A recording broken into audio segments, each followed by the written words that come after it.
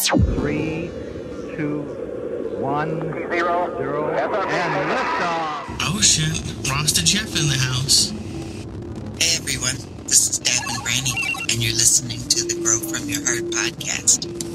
Rasta Jeff, you bad motherfucker.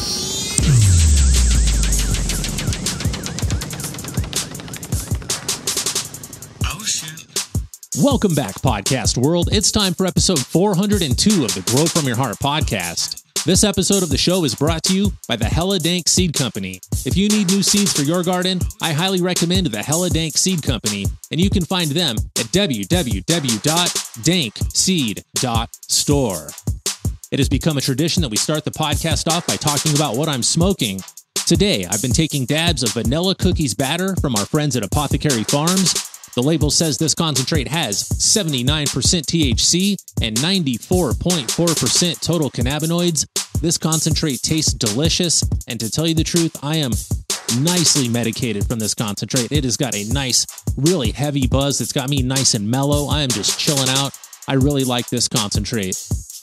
This episode is going to be another compilation of grow lessons. This is going to be a repost of episodes 359, 360, 362, 363, 64, and 365.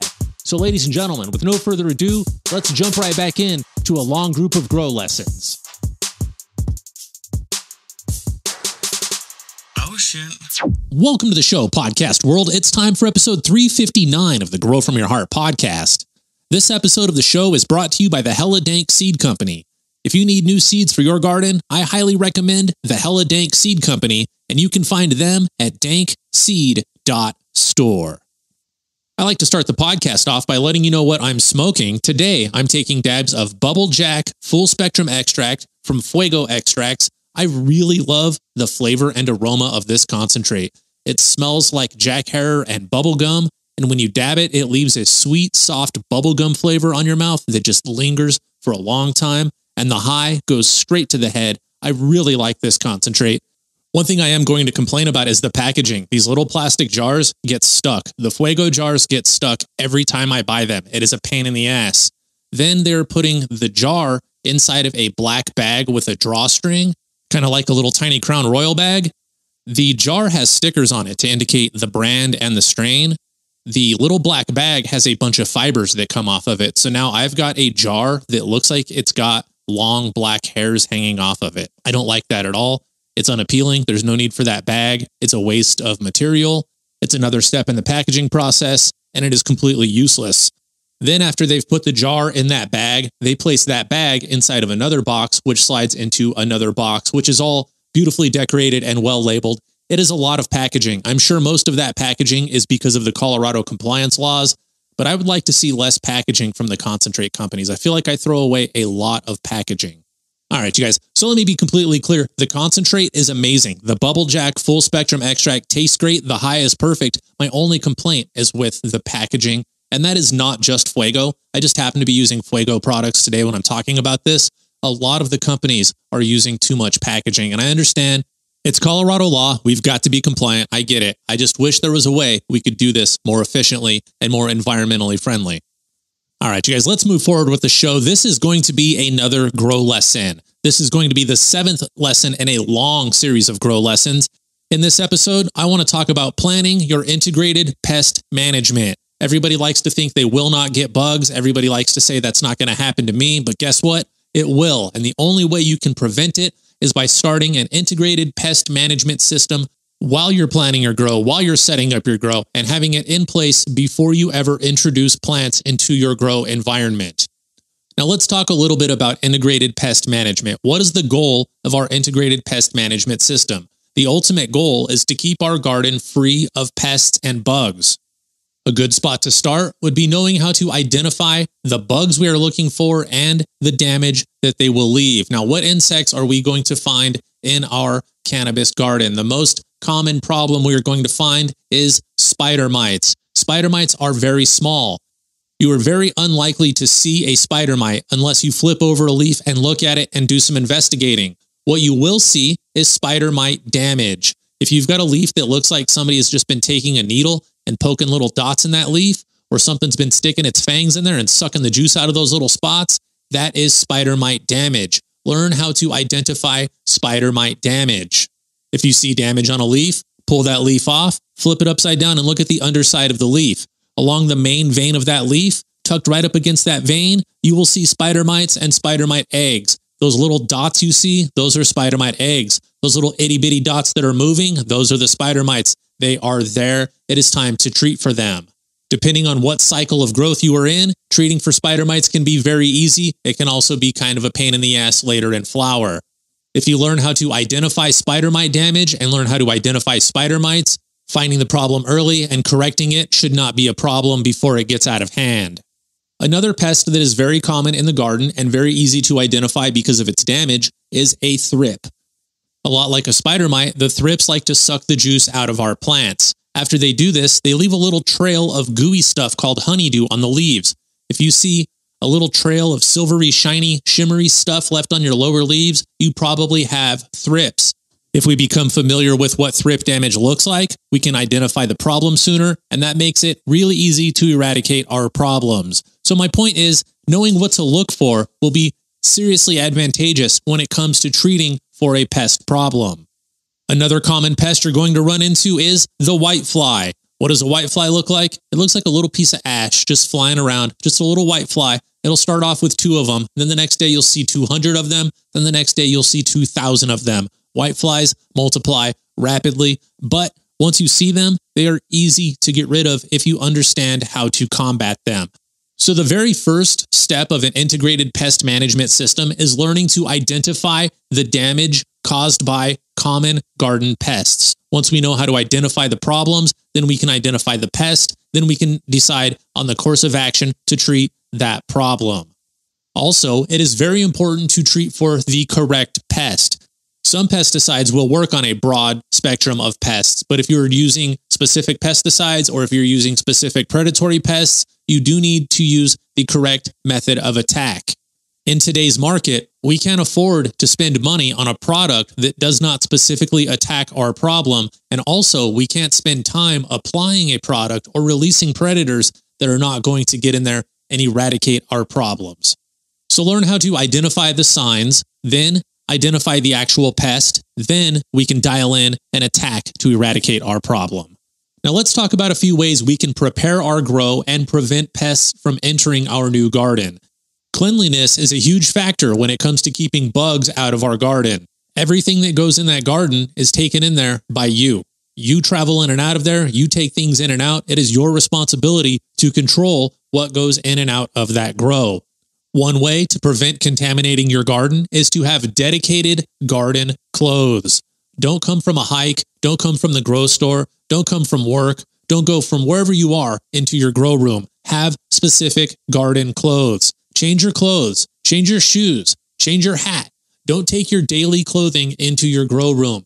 Who knows what's on you? Maybe you've been petting a dog. Maybe the dog was outside leaning against the tree. Maybe that tree had aphids. That dog came in, rubbed up against your leg. You and the dog spent a minute together scratching on each other. Then you went to the grow. You just took those aphids from the tree to the dog into your garden. Try to prevent that sort of thing. Be very careful. I've got dreadlocks down to my knees. I wrap my dreadlocks up in a specific hat before I go into any grow. If you've got dreadlocks or long hair, I suggest you put it in a hat of some sort, maybe a hairnet, whatever it takes. My hair would not fit in a hairnet. I wrap my dreads in a big bun on top of my head. I wrap that in a piece of material that wraps real tight. Then I slide a dreadlock hat over that. So I'm double wrapped. Nothing will get in. Nothing will get out. I won't transfer any problems from grow to grow or room to room. So if you've got dreadlocks or long hair, I highly recommend you keep it wrapped up maybe in a hairnet or something similar, maybe a dread hat, just where it's contained in there and not exposed. That way you can prevent moving spider mites around through your hair. And some of you guys with the big beards, you may want to consider a beard net also, not just to prevent the bugs from getting into our hair, but also to prevent our hair from sticking to the buds. Nobody wants to buy a bud with a big hair in it. So change your clothes, keep your hair tied up, and then let's get back to that dog I was talking about. I don't recommend having pets in the grow room. I see a lot of pictures of people with their dog or their cat in the grow room talking about it's their guard dog or their mascot. That's cool if you want to do that, but I don't recommend it. Like I said earlier, your dog or your cat goes outside, it rolls around in the dirt, it rolls around in the bushes, it just goes everywhere. Who knows what it's getting into? Then you let it walk right into the garden. Maybe it walked up right up against a plant that was covered in spider mites and you had no idea. Now that dog is in your garden rubbing up against your plants. Guess what? Free spider mites for everybody. I don't recommend having a pet in the grow. If you insist, do your thing. That is your grow. But in my opinion, that is a huge risk for bringing bugs into your garden. Another thing I would recommend is that if you've got an outdoor grow and an indoor grow, don't bring your tools from that outdoor grow into your indoor grow environment. You may be bringing problems. And sometimes I know I sound like I might just be paranoid, but it's better to be paranoid than to make stupid mistakes. Now, as long as you're changing your clothes, you're keeping your hair clean, you're keeping your shoes and your equipment clean, and you're not letting your dog or your friends in your grow room, there shouldn't be a way for any pests to get into this grow. You may have some cracks in the walls. There may be gaps in your building. That's always going to happen, but we're not going to drag them in there on our own. If they find a way in, we will deal with that. Now, once you're certain you've minimized the opportunity for pests to enter your grow through your own doing, we need to think about treating the clones that come into our grow before they are introduced to population. Wherever your clones come from, if it's your best friend, if it's a dispensary, if it's some guy on Instagram, wherever they came from, treat them as if they are contaminated with some sort of pest issue. Never introduce clones into your general population without some sort of quarantine period. If your room is brand new, you don't have bugs. Why take plants in there that have bugs on them? We can treat those plants before we take them into our main grow room. If you've got a room with plants going, why would you want to introduce a plant with bugs on it into that room to contaminate the entire grow? If you get clones from anybody, isolate them, quarantine them, investigate them, get a jeweler's loupe and go over the leaves and see if you can see any signs of bugs on the top or bottoms of those leaves. If you see any pests, now you have to decide if you want to keep that clone or if you're going to treat it and try to eradicate that problem before you introduce that clone to your general population. If I got a clone that had bugs on it, I would probably throw it away unless it were some super elite cut that I could never get again. Why start with problems? I wouldn't even allow that to make it past quarantine. If it looked like it was clean, I would still probably treat it. I would treat it with whatever pest management system I have decided to work with. If I'm using sprays and oils, I would heavily treat it with multiple oils several times. It would probably spend a week in quarantine. The first day, it would get blasted with something. On day 3, it would get blasted with something different. On day 5, something different. Then we're going to look at it. If I feel like it's safe and clean, it may enter general population on day 7, or it may get treated one more time, depending on how it looks to me.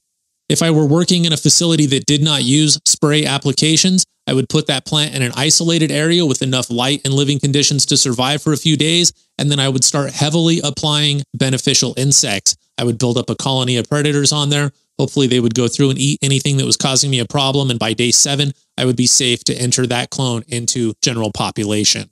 But honestly, if I got a clone and it was contaminated, I probably would just destroy it. It wouldn't even make it past the inspection stage. It wouldn't even get into my grow.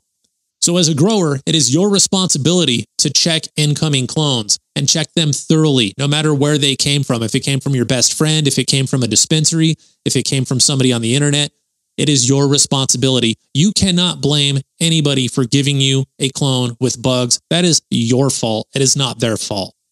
So treat any incoming plants as if they are contaminated. Isolate them, treat them, and continue to monitor them until you are certain the problem is not there or has been eradicated. Now, another very common way for people to get garden pests is through store-bought soil or soilless mix.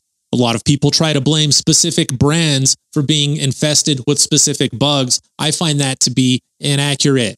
Think about it this way. Brand A is made in one area in California. Brand B is probably made in another area of California. And brand C, we'll just say that it's manufactured in Colorado. So all 3 of those brands are made. Then they're all shipped to a warehouse. Sometimes these warehouses store their soil in pallets outdoors. Now, if one of those pallets had a little bit of bugs in it, they started thriving in that one pallet of soil. Then they moved over to the next pallet. Then they moved over to the next pallet. Now they are in brands A, B, and C. There is no way to blame a specific soil company for giving you bugs. It was probably the warehouse in which all of those pallets were stored is where your bugs came from. So let's try to get away from blaming a specific brand for having specific bugs in there. That's unfair and probably inaccurate. But it is a fact that our soil does come with bugs quite frequently. A lot of times you'll notice this when you're transplanting. You'll stick your hand in there and a little bug will just fly right up. It's usually a fungus gnat or a white fly. It'll just fly right up out of the soil. You know they're there. Now it's time to start thinking about how you are going to treat for those pests. Other times, you don't see those soil-borne pests until the first time you water. You just potted all those pots. You got a whole bag worth of soil worth of up pots done. You're feeling really good about life. You got the grow room all organized. You mix up your nutrients. You go to water. And that first batch of water that hits that soil, you see little bugs come flying out. Those are fresh bugs. They came fresh with the soil. They're not a big deal as long as we know how to identify the insect and we know how to properly treat for that problem. Treating for soil-bound pests is very easy. You can either purchase predator insects that will get in there and eat that specific pest, or we can mix up a root drench, which is a basic pesticide, and you mix it with water, and then you water that into the plants just like you would when you normally water. Then that pesticide gets down in there in the root zone, and then it will eradicate any pests that are in there.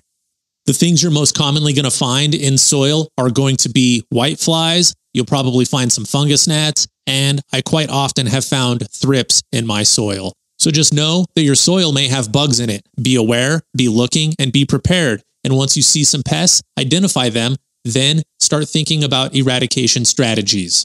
I do plan on giving you options for eradication strategies, but I'm not going to tell you what to do.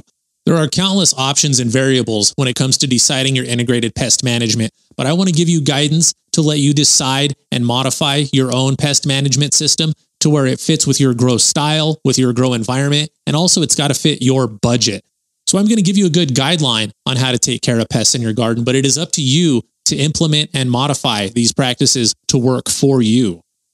All right, so we've covered most of the ways that we are going to introduce pests into a grow. Let's talk about the other ways pests are going to find their way into the grow. They're going to come in through your venting and your ducting. If you have any spots that are not sealed up, a spider mite or a little bug could just wiggle its way right through there. It's going to smell that sweet ganja plant. It's going to feel that warmth from the light, and it's going to go, man, I want to be in there.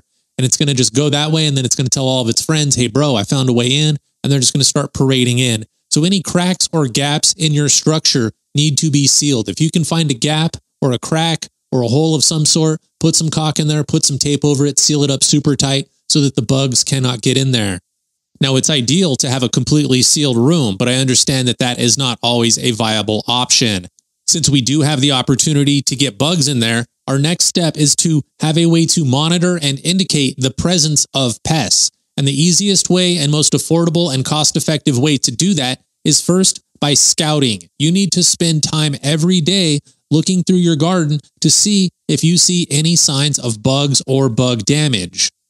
Scouting for bugs is free. It just takes time. Depending on the size of your grow, this could take anywhere from 5 minutes to a full hour. But it is important work. Put on some good music, get in the zone, and scout for pests. Train everybody in the grow how to identify signs of pests, and also teach them how to identify which pests they're dealing with. If you do discover pests, have a way to mark the plant, and also mark on paper where it was in the facility. You probably have row numbers or room numbers, or if it's just a home grow, just plant number 3 or the plant in the middle. Just kind of mark down roughly where it is, and then start thinking of a strategy. If you're not the one in charge of pest management, make sure you report that to the person above you. So just make a note of it. Write down what you found, what it looks like, what pest you think it is, and then start doing research on how to eradicate that pest. Start coming up with options.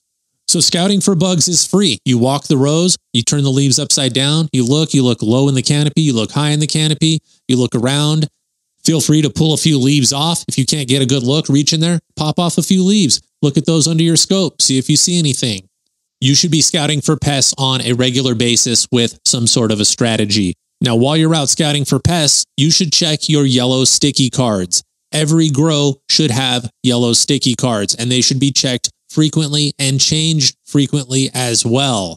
Yellow sticky cards are exactly what I'm saying. They're little yellow cards. They're about 4 inches by 4 inches or maybe 4 inches by 6 inches, and they are bright yellow and they are sticky. They've got a disgusting glue on them that if you touch it, it's going to take all day to get that stuff off of you. Don't get one stuck to your elbow when you're working in the grow. If you've done it, you know exactly what I'm talking about. When you do it, you'll go, ah, that's what he meant.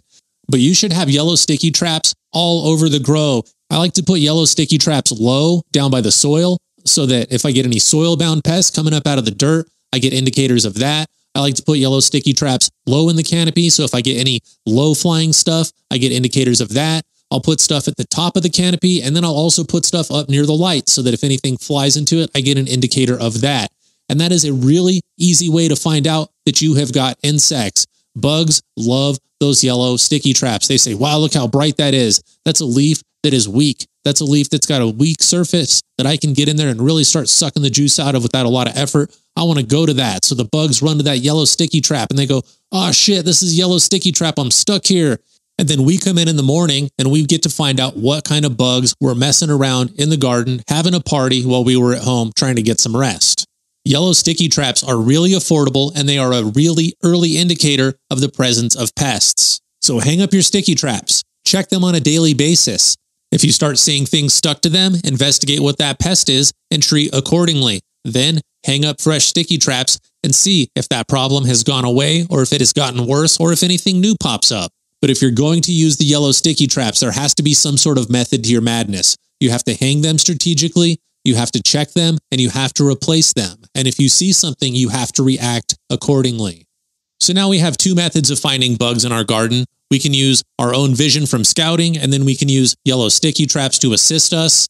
Our next step is to learn to use our integrated pest management system to continue to prevent infestations, and we also need to learn what to do if a pest infestation should occur. In a strategic pest management system, it's always wise to have preventative measures in place. Why wait until we've got bugs to start treating for bugs? Let's make it uncomfortable and undesirable for the pests we know may arrive. Now, before we talk about options, let's talk a little bit about ethics.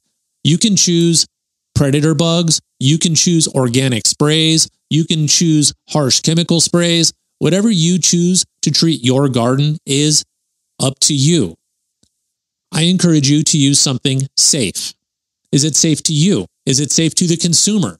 Is it safe to your pets? And is it overall safe to our environment? If you're going to smoke it yourself, spray whatever you are comfortable with spraying on your garden. That's yours. You can do whatever you want. I probably don't want to smoke it if you sprayed it with a few things, but if it's yours and you're sure it's not going anywhere, you can treat it however you are comfortable. If you have other consumers that are going to consume your product, keep their health and safety in mind. Not everybody is a young, healthy person. Some people may have underlying health issues that may be exacerbated by a pesticide or an essential oil or a botanical oil. Keep other people in mind if you are going to share, sell, or dispense your product in any sort of way. Then, of course, please make sure that your pest management system is environmentally friendly. We also need to keep in mind the long-term effects of whatever we choose to use. Beneficial mites will have a long-term environmental effect, but it is a much gentler effect than if we went outside and sprayed harsh chemicals. So think about long-term, think about exposure, not just to the plants, the environment, the soil, your neighbor's gardens, but also to yourself. You've got to apply those chemicals or pesticides or botanical oils. Think about if they're going to harm you over time. Also think about, this is something we don't think about often enough here that I'm trying to gear myself more toward. Think about the ethics of the company that makes the products you are using. Does that company care? Do they care about the environment? Do they care about people? Do they care about cannabis? Are they opposed to cannabis? There are some companies out there that make products that are available at the hydro store that are completely opposed to cannabis and cannabis legalization. Why would we buy those products to support those people? So when it comes to selecting a pesticide, understand the company, understand the product you're buying, understand the active ingredient, and understand the effects of that ingredient in the long term. Understand what it's doing to yourself, understand what it's doing to your consumers, and try to understand what it does to the environment. And then really think about if that's something you can support, if that is something you would be proud to say you did, if that is something you would stand behind. And if you're proud of it, if you can support it and you'd put your signature on it, go ahead and use that product. Do what you're comfortable with. So now let's talk a little bit more about preventative. That's where I was headed with all of that. Preventative measures. It's okay to start treating for a pest problem before you see a pest problem. Why wouldn't we go ahead and make an undesirable environment? What are easy ways to do that? An easy way to do that is to already apply beneficial insects. Why not start a colony of beneficial bugs in our garden before the bad bugs even have a chance to take hold? You can start getting your Persimolis, your Swarovskis, whatever you decide to use in there. Do a little bit of research. Make sure that you order the proper bugs that work for your environment. Your temperature and humidity will play a huge factor in the bugs that you need to order. But get some predators in there, get the army established and get them started before the bad guys can even get started.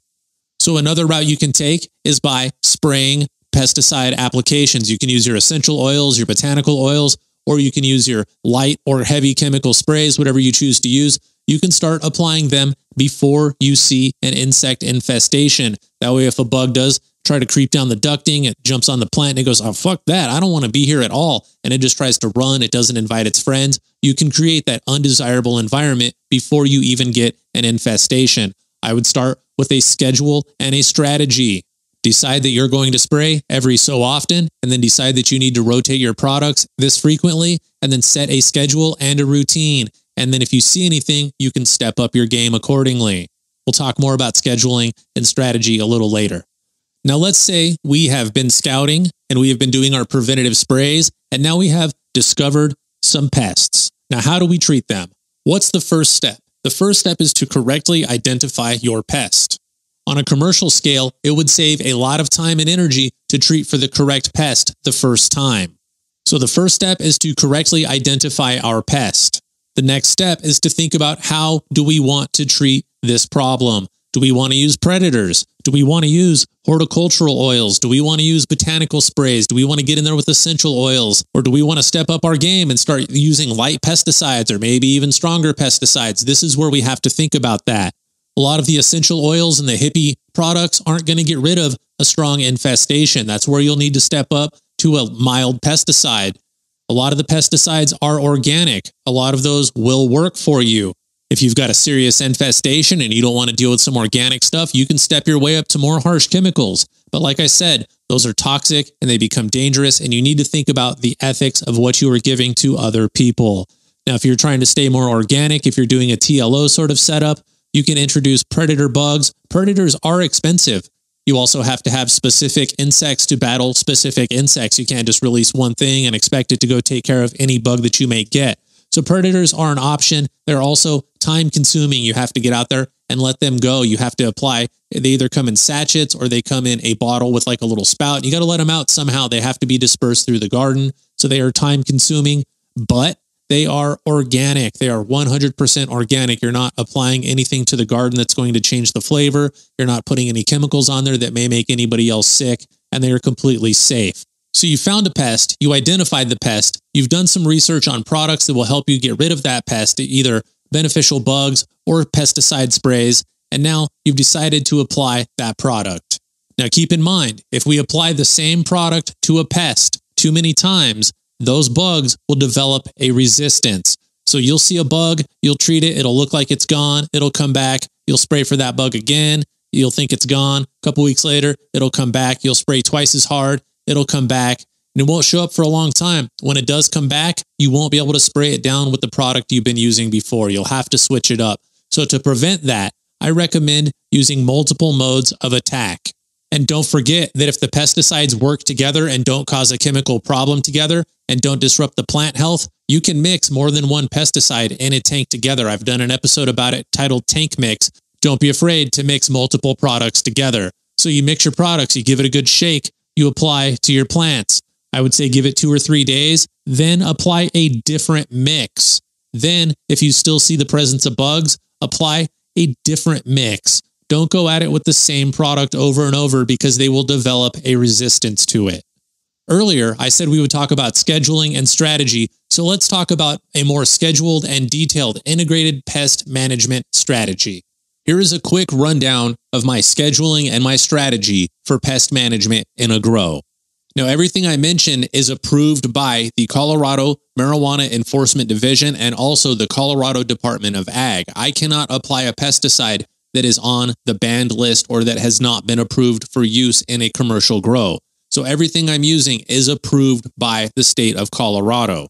Now, to start my pest management system, every Monday, I apply a specific pesticide regimen to all of my vegetative plants, my small veg, my large veg, my mother plants, and the clones that are rooted and in pots. They all get sprayed with a pesticide. Depending on the size of the plant, I may spray them with a little more potent mix. I may spray them with a lighter mix. I may spray with just one product. I may mix up multiple products at a time. But every Monday, those plants are getting treated. I also write down exactly what I sprayed on each plant. That way next week, I know I can switch my pesticide. I can spray something different next week to prevent a resistance. Now I know that my plants have got a protective barrier. There's a little protection going on to prevent from getting pests in the room. If you're using lighter sprays, if you're using botanical oils or essential oils, you may want to up your spray regimen to twice a week. If those things don't stick around very long, you may want to apply them more frequently. So have a weekly spray schedule in place and try to switch up your products so that you can prevent your pests from building any type of resistance. Now, when you're in there applying the sprays, spray the undersides of the leaves. You'll notice the spider mites are on the underside of the leaves. Why not spray there? So start at the bottom of the plant and start spraying the underside of the leaf and work your way up the plant to the top, and you will saturate the entire grow this way. Try to cover all of the plants just to the point of runoff, right to when they start dripping. Specific products will have specific guidelines, but I recommend you spray right to where they start running off. You just want to saturate that plant. Don't leave any desirable space for a pest. So get in there and spray once, maybe twice a week, and you can do this throughout the vegetative stage. Now, once we start approaching the flower phase, we need to think about what we are going to do for pest management during the bloom phase. In a typical commercial grow, I would generally apply approved pesticides until day 14 or 15 of the flowering phase. I may go in there the first day of the third week and hit that room one last time if I've had any problems, just to make sure those bugs aren't coming back. If you don't have any buds building yet, if you're just starting to get bud set, you should be okay with one final spray if you were selective with your products. Now, if you haven't seen any bugs, you can taper off your spray applications earlier in flower, and that's when we can start to introduce our beneficial and predator insects. Now, the beneficial insects work just like pesticide applications. You have to reapply them at specified intervals. Most of the vendors that provide live bugs are willing to set you up on a schedule to where you will receive the same order every week. That way you can rely on it coming. It'll show up at the grow. You'll say, hey, look, they're here. And then you've got to hang them because they're right there in your face. You can't forget. You can't put it off. They're alive. So that's a good way to get yourself on a good regimen and a good schedule of getting the live bugs out. So in a commercial grow, we basically work with spray applications until we see bud set. That's when we switch to the predator bugs. Make sure to taper off your spray application to where it doesn't destroy your predator bugs. Now, if you've been releasing your predators on your schedule and you start seeing spider mites, you can order fast release predators that will get in there and eat those spider mites for you. They come in a bottle with a little spout and they are hungry. You turn the spout, you open that bottle, you point that bottle at a leaf, and the spider mite, the predator mites that are in there start marching out. They go and destroy the spider mite colonies. So if you start seeing an infestation during flower and you're already putting out the bugs, you just need to step up the bugs and try to ride it out through flower. You can defoliate, take any spider mite infested leaves out of there, get them out of the room. Don't go into a different room after that. Don't drag the bugs from the dirty room to the clean room on your clothes. Try to start the day working in the clean room and then work your way through to the dirtiest rooms and try to work on the bug infested room very last if that is an option.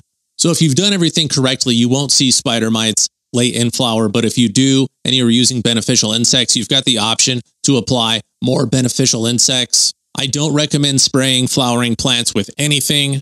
Once you have bud set, everything you spray on there, you will taste it. If not in the flower, you will taste it in the concentrates.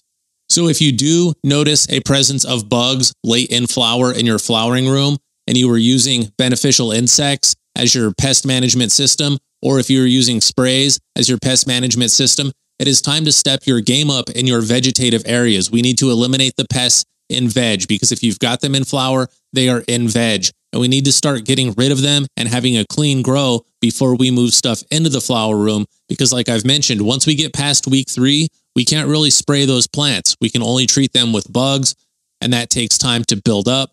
So let's focus on getting the plants clean and pest-free before we even move them to that stage.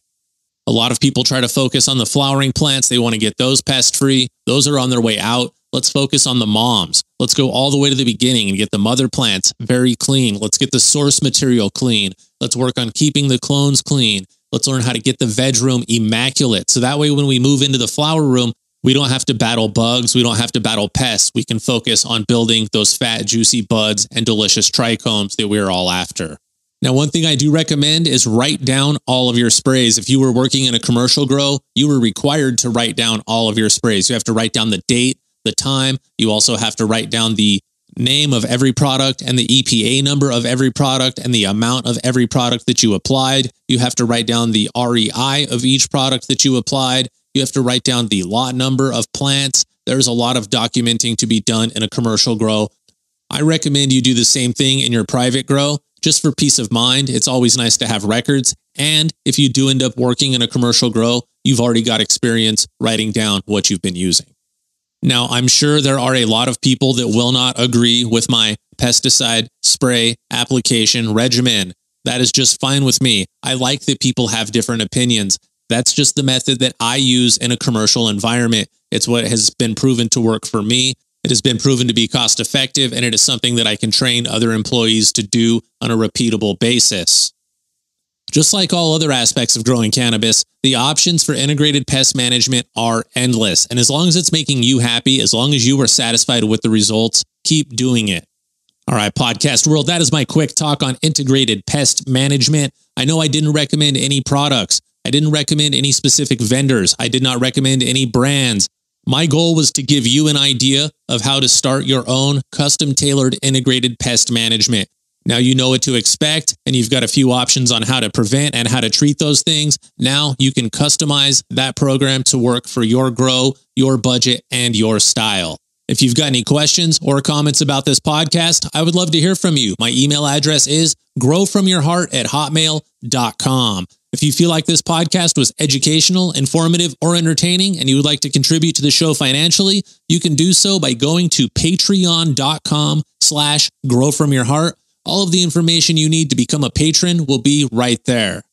Ladies and gentlemen, I made it 35 minutes without taking a break. My voice is burning out. I want to thank you for hanging out for this long episode.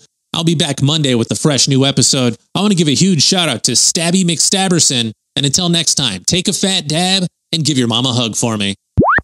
Welcome to the show, everybody. It's time for episode 360 of the Grow From Your Heart podcast.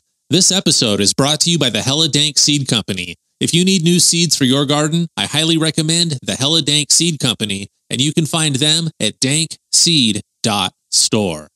You guys know I like to start the show off by letting you know what I'm smoking. Today, I'm taking dabs of Bubble Jack FSE from Fuego Extracts. I really love the flavor of this stuff. It tastes like bubble gum. The flavor just lingers on my tongue. I really like it.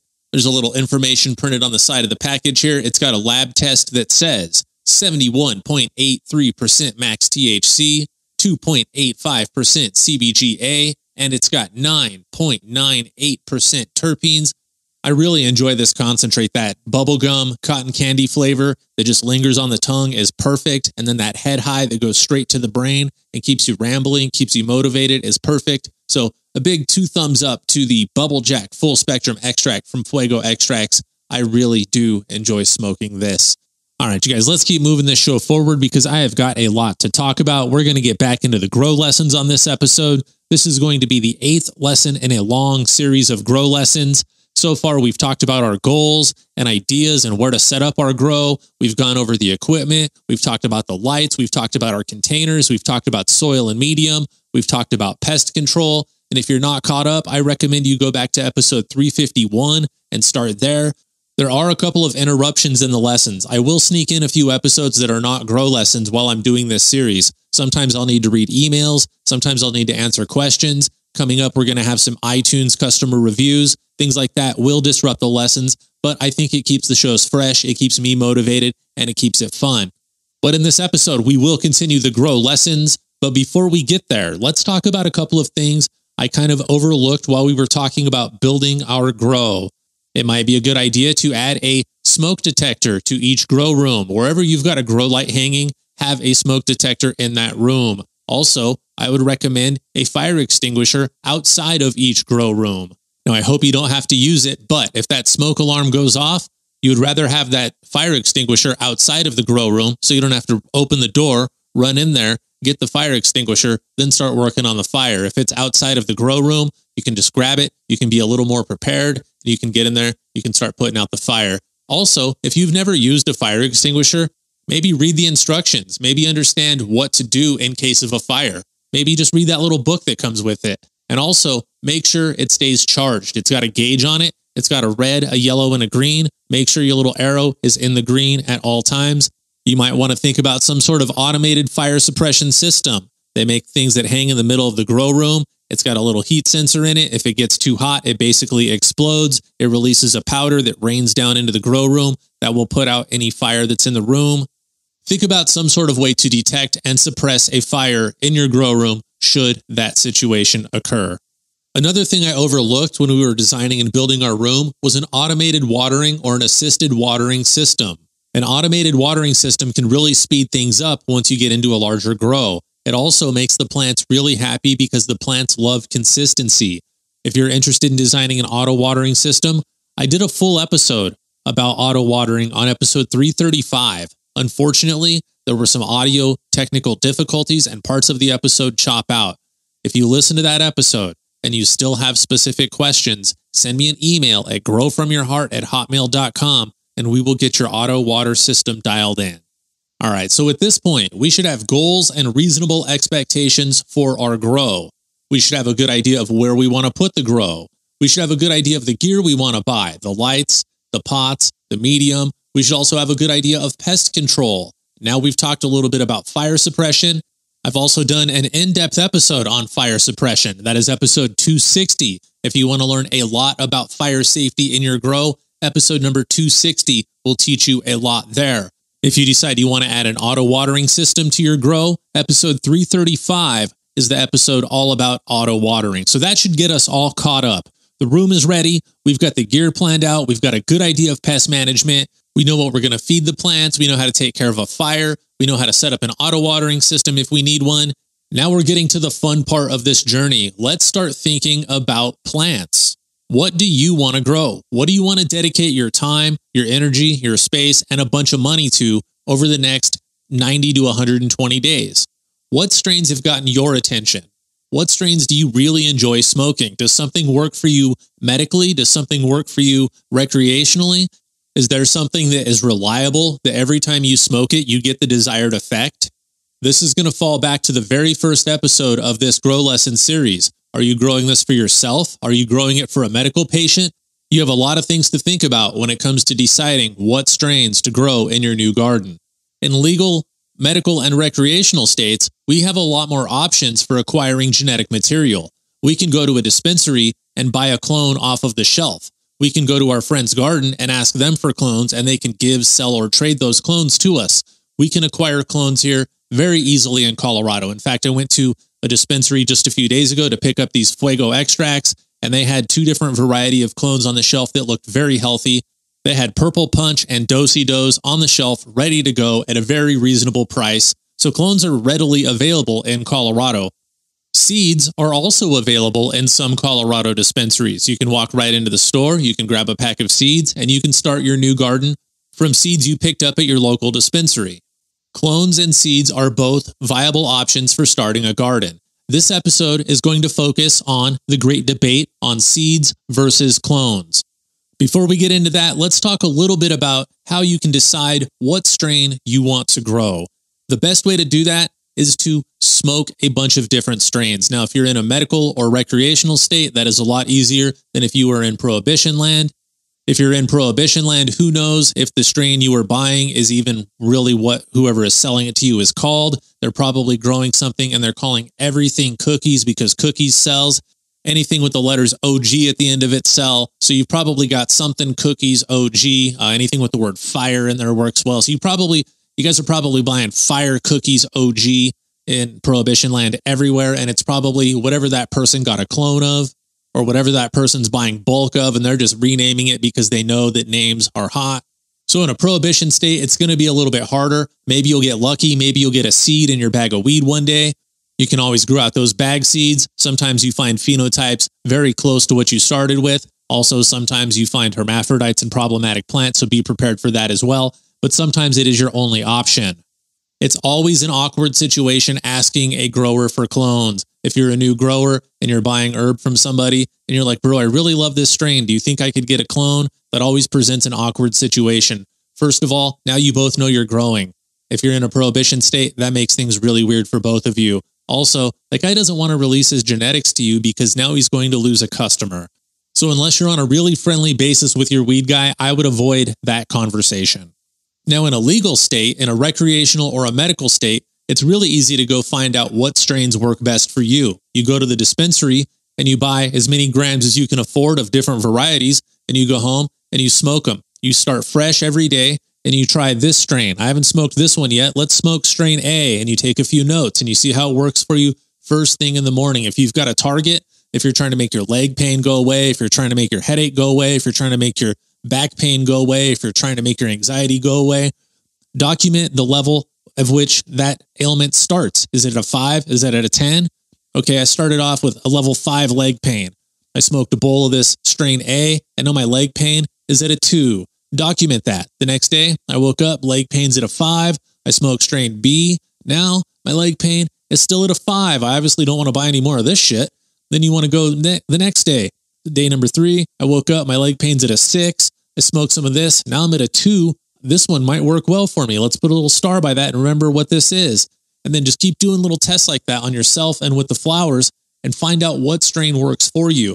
If you find a strain at one dispensary that works very well for you, try to find it at another dispensary and smoke that product, because they have different growers. They may have different clones. Their product is going to come out very different in the end. Even if we start with the same clone, 2 commercial grows will produce 2 very different products. So try them both and see if it's the strain. It might have just been that one batch. It might have just been that one grow.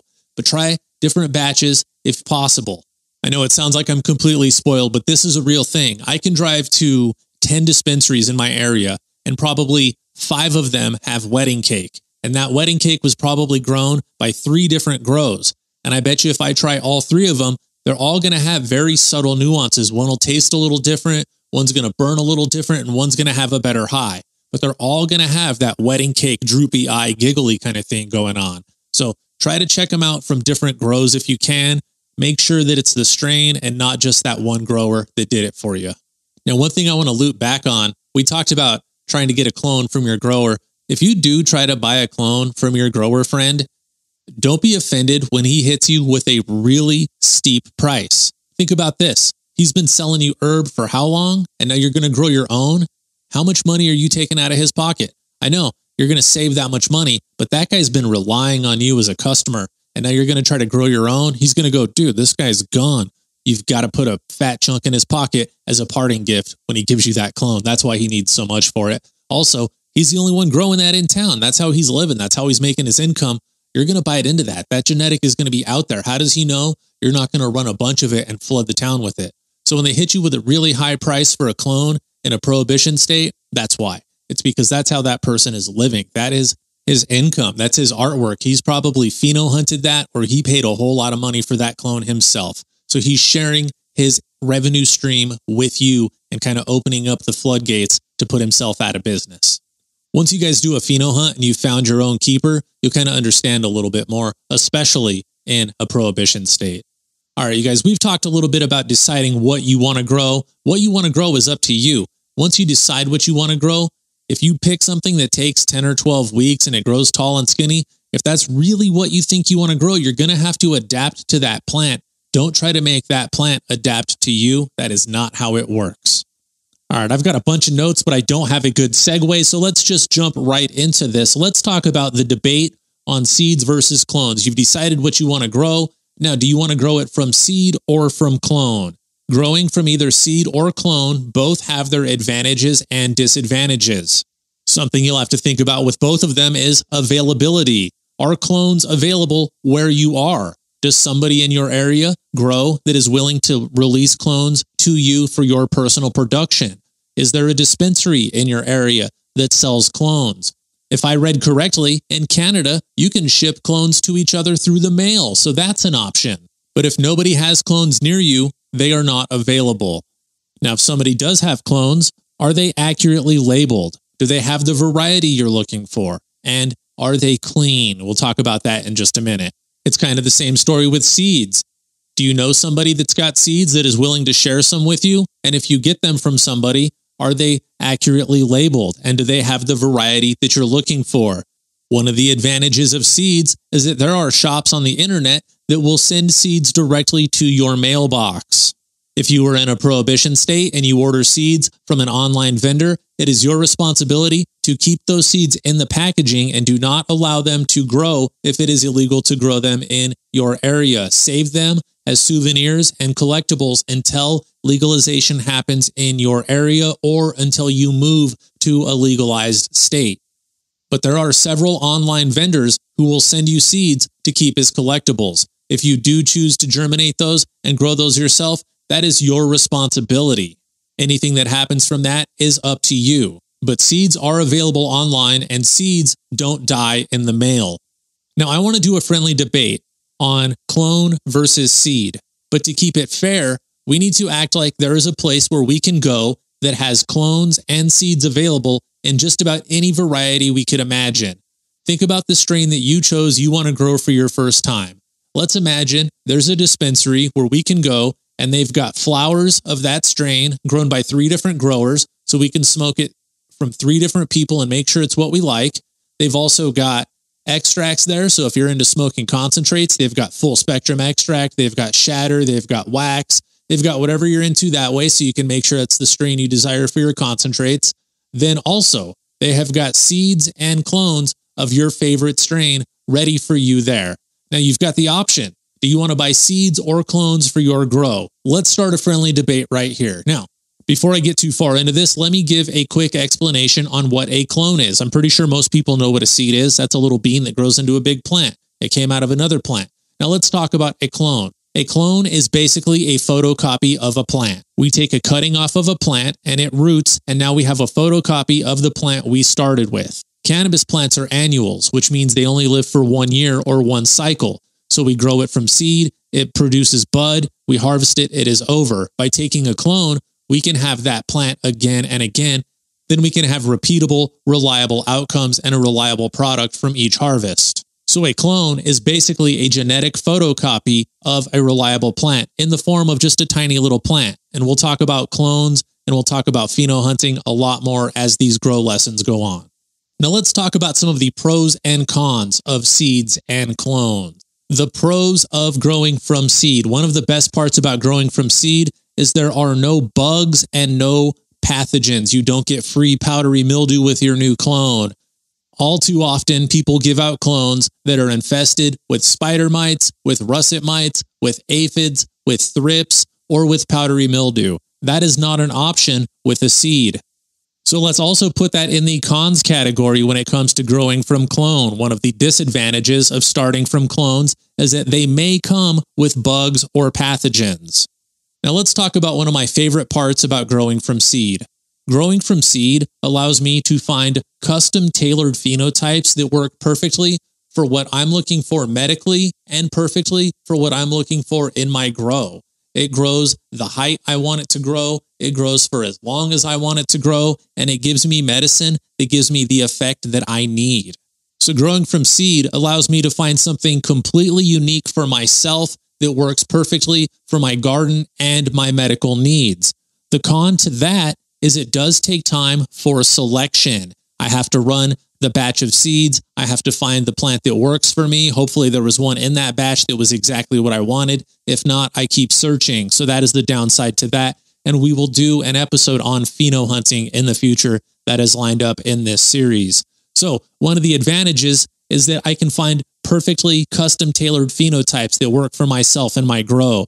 The con to that is that it does take time for selection. I have to run the seeds. I have to grow them up. I have to cut clones. I have to flower them out. I have to dry them, cure them, smoke them, and see which ones I enjoyed, see which ones I didn't enjoy. Usually when I run a 10-pack, I find 2 or 3 that I want to run again. So I'll repeat the process and eliminate it to 1. But that does take time, money, and energy to get to that point. Also, there may be males, there may be hermaphrodites, and there may be undesirable phenotypes in that test run. So depending on the quality of the seeds and the experience of the breeder and the stability of the work, I may not find the phenotype I'm looking for in a 10-pack. It may take more than 10 seeds to find the desirable phenotype. But if I've got reliable seeds and the breeder did his work and I've done my job properly, I may find something in there that is amazing. and I may find something in there that nobody else has, which will set me apart from the market. If I'm growing for production to put on the street, having a very unique strain would set me apart from the market. If I've got the frostiest, dankest strain on the market, people are going to want to buy that first, which means I'm going to make more sales, which means maybe I can charge a little more. So having that perfectly selected phenotype that grows exactly the way I want it to, it grows perfectly for my grow, and it works perfect for my area, for my market, that is a great advantage of growing from seed. Another advantage of growing from seed is that there is a huge variety available. I know we talked about this imaginary store where everything is available, but it's not like that in all places. There are seed banks online that make many varieties of seeds from very many reputable breeders available to people all over the world. So seed availability is a huge advantage. Not everybody can get their hands on clean, reliable, accurately labeled clones. So being able to order seeds from a seed bank is definitely advantageous. Now, the downside to that is seeds can be kind of expensive. Depending on the vendor and the breeder, seeds can have a huge markup. And if you're working with regular seeds, you may lose 60% of your crop right when you switch to flower because you're going to have male plants to deal with. So buying seeds can get expensive. And you also need to have a reliable breeder and a reputable vendor so that you know you are getting what you pay for. Now let's focus more on growing from clone. What are some of the advantages or pros of growing from a clone? If properly selected, that clone is a female. If properly selected, that clone is known to put out high potency and to grow without any issues. Now that being said, we have to rely on a grower, so that is one of the cons of growing from clones. Somebody has to grow the seeds and find the keeper plants out of those seed packages. Hopefully, they chose the stellar keeper to pass on as clones to the consumers. In a dispensary, what usually happens is I'll cut 120 clones for my next run.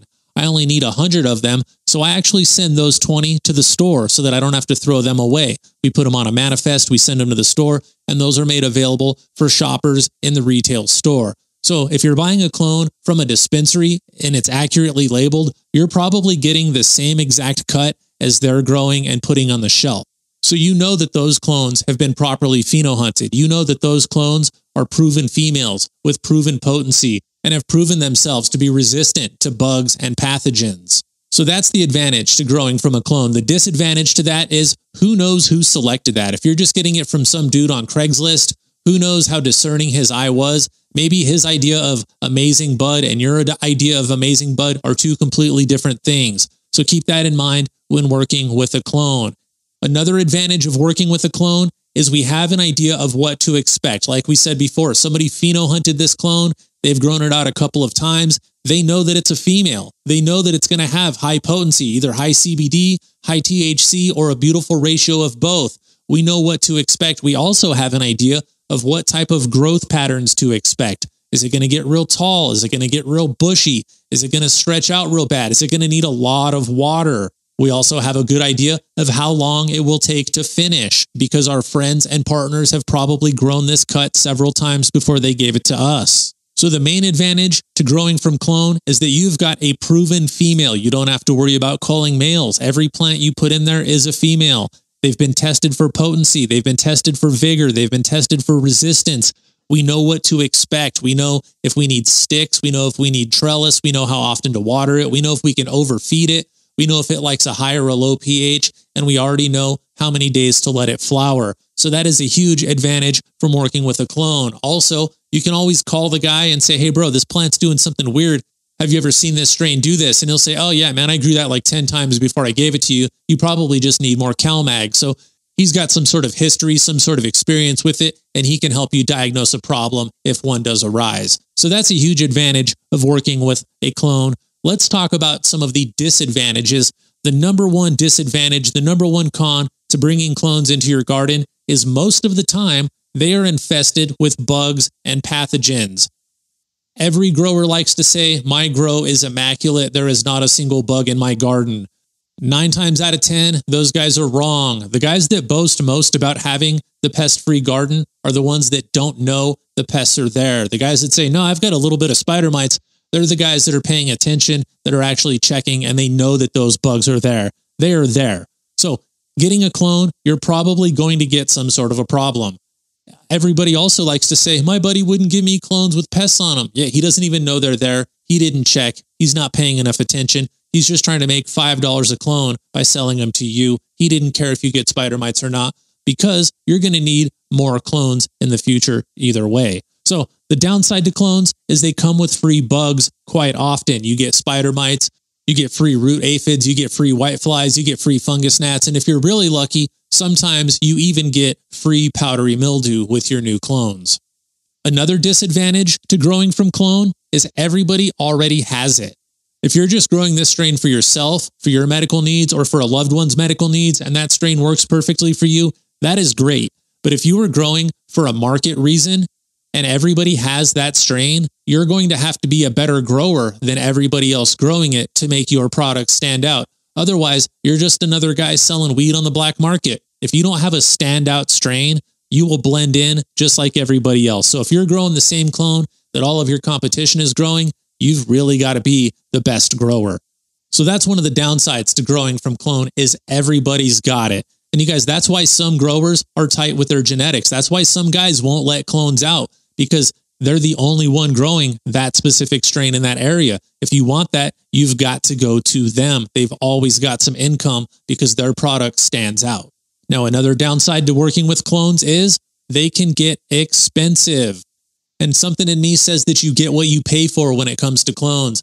If you're going to Craigslist and paying $3 to $5 for a clone, you're going to get a $3 to $5 clone. It may be quality genetics. It may be what you're looking for, but how healthy is it? How good of a start did it get? How many bugs does it have?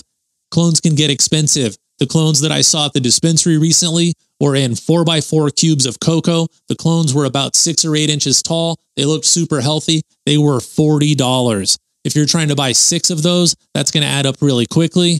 Can you throw down $240 every time you want to start a fresh grow?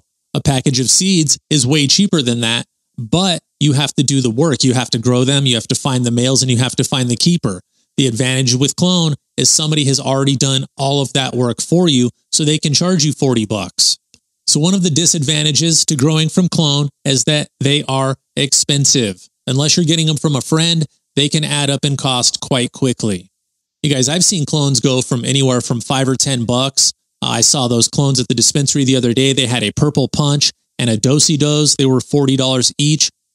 It is not uncommon for me to see a clone sell for the $500 to $1,000 range. And there are stories of certain cuts being sold for $10,000 to $25,000, depending on what strain we're talking about. There are rumors of astronomical numbers, but I don't know how much of that is true. But some of the people in the Bay have paid ridiculous prices for some of the OG Kushes and some of the more well-known strains that the rappers rap about.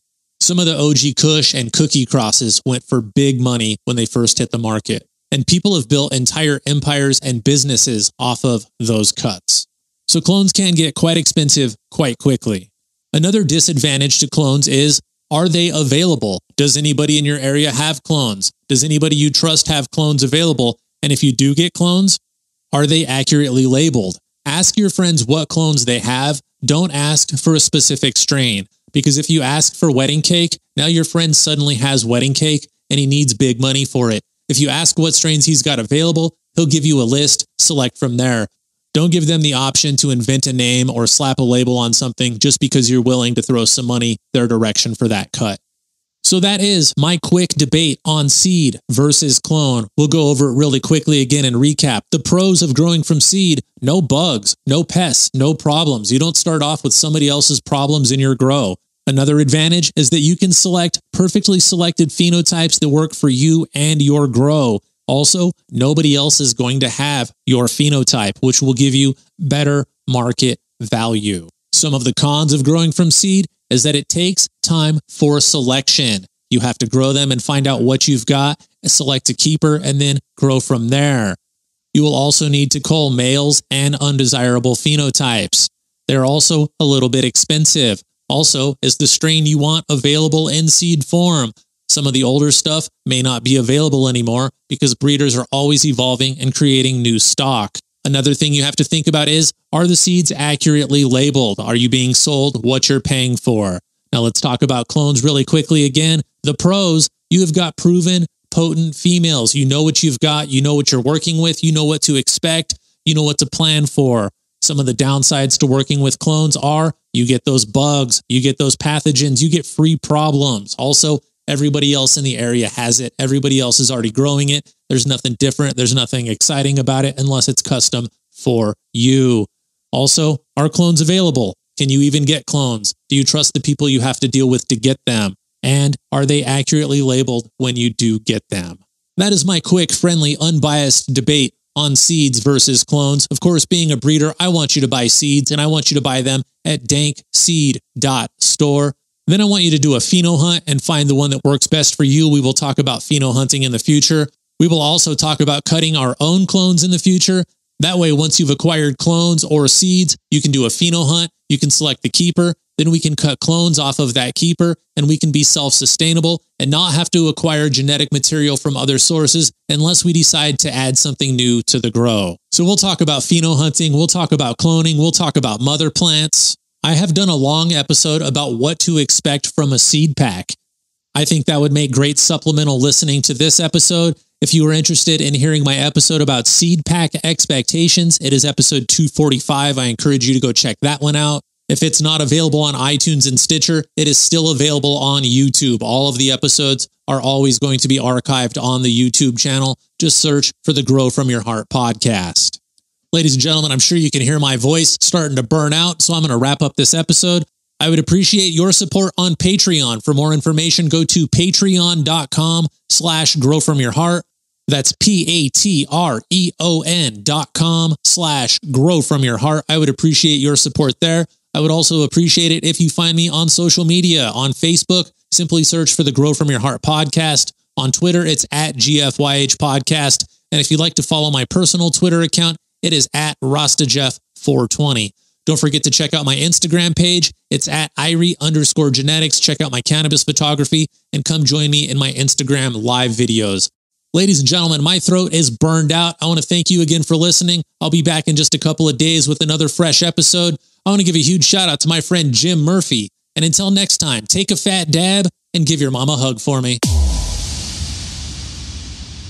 Hey, what's up, podcast world? It's time for episode 362 of the Grow From Your Heart podcast. This episode is brought to you by the Hella Dank Seed Company. If you need new seeds for your garden, I highly recommend the Hella Dank Seed Company, and you can find them at dankseed.store.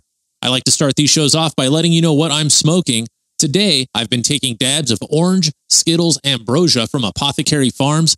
I really like this as my morning smoke. I'm recording earlier in the morning than I usually do, and this Orange Skittles has that orange juice, orange candy sort of a taste. It's also got my head going pretty quickly, so it's a great way to start the day. I'm smoking the Orange Skittles Fambrosia from Apothecary Farms. The only difference between the Ambrosia and the Fambrosia is the Ambrosia is a 1 gram jar. When they put it in the 4 gram jar, that's when they call it the Fambrosia. That's for the fam.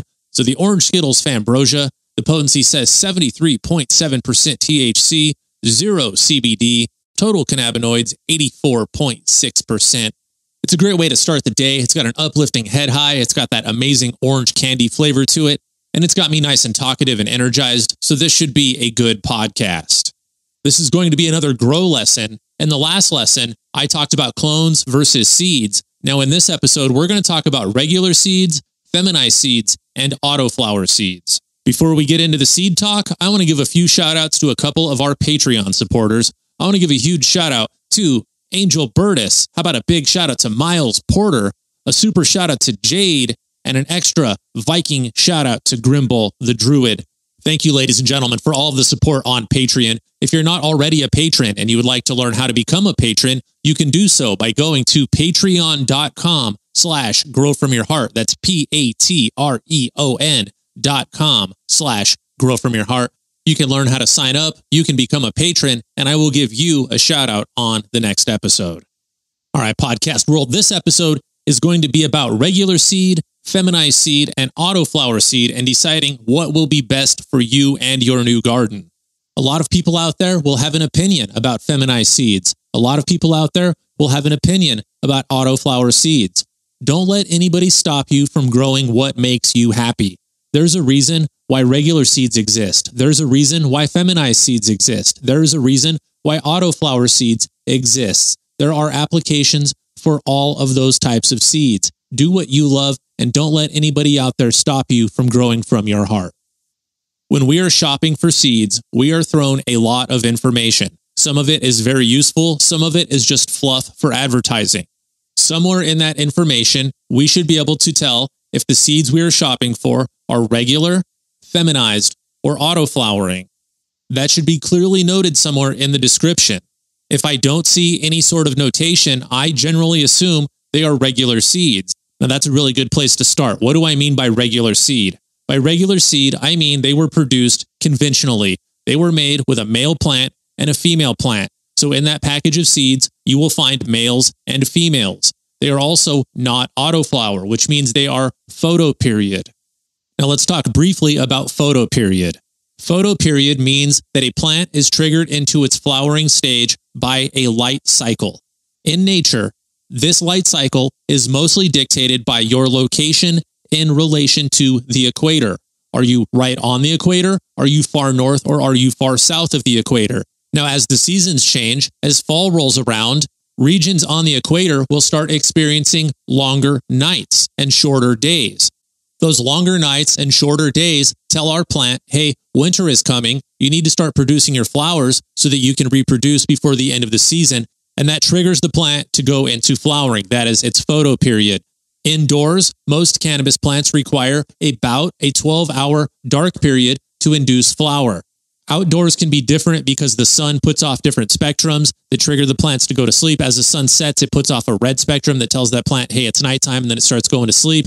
As the sun rises, it puts off a blue spectrum that tells the plant it's time to wake up.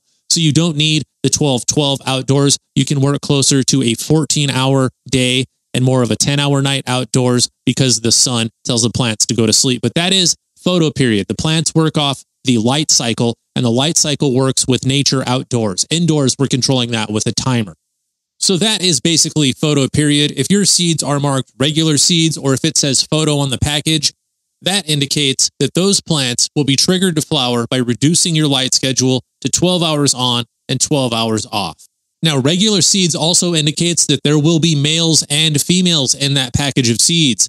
If you're trying to grow a seedless crop, you will have to pay attention and keep the males out of the flowering room. Somewhere between 7 and 10 days, those plants will start showing their sex. You'll have to go through and pull out all of the males.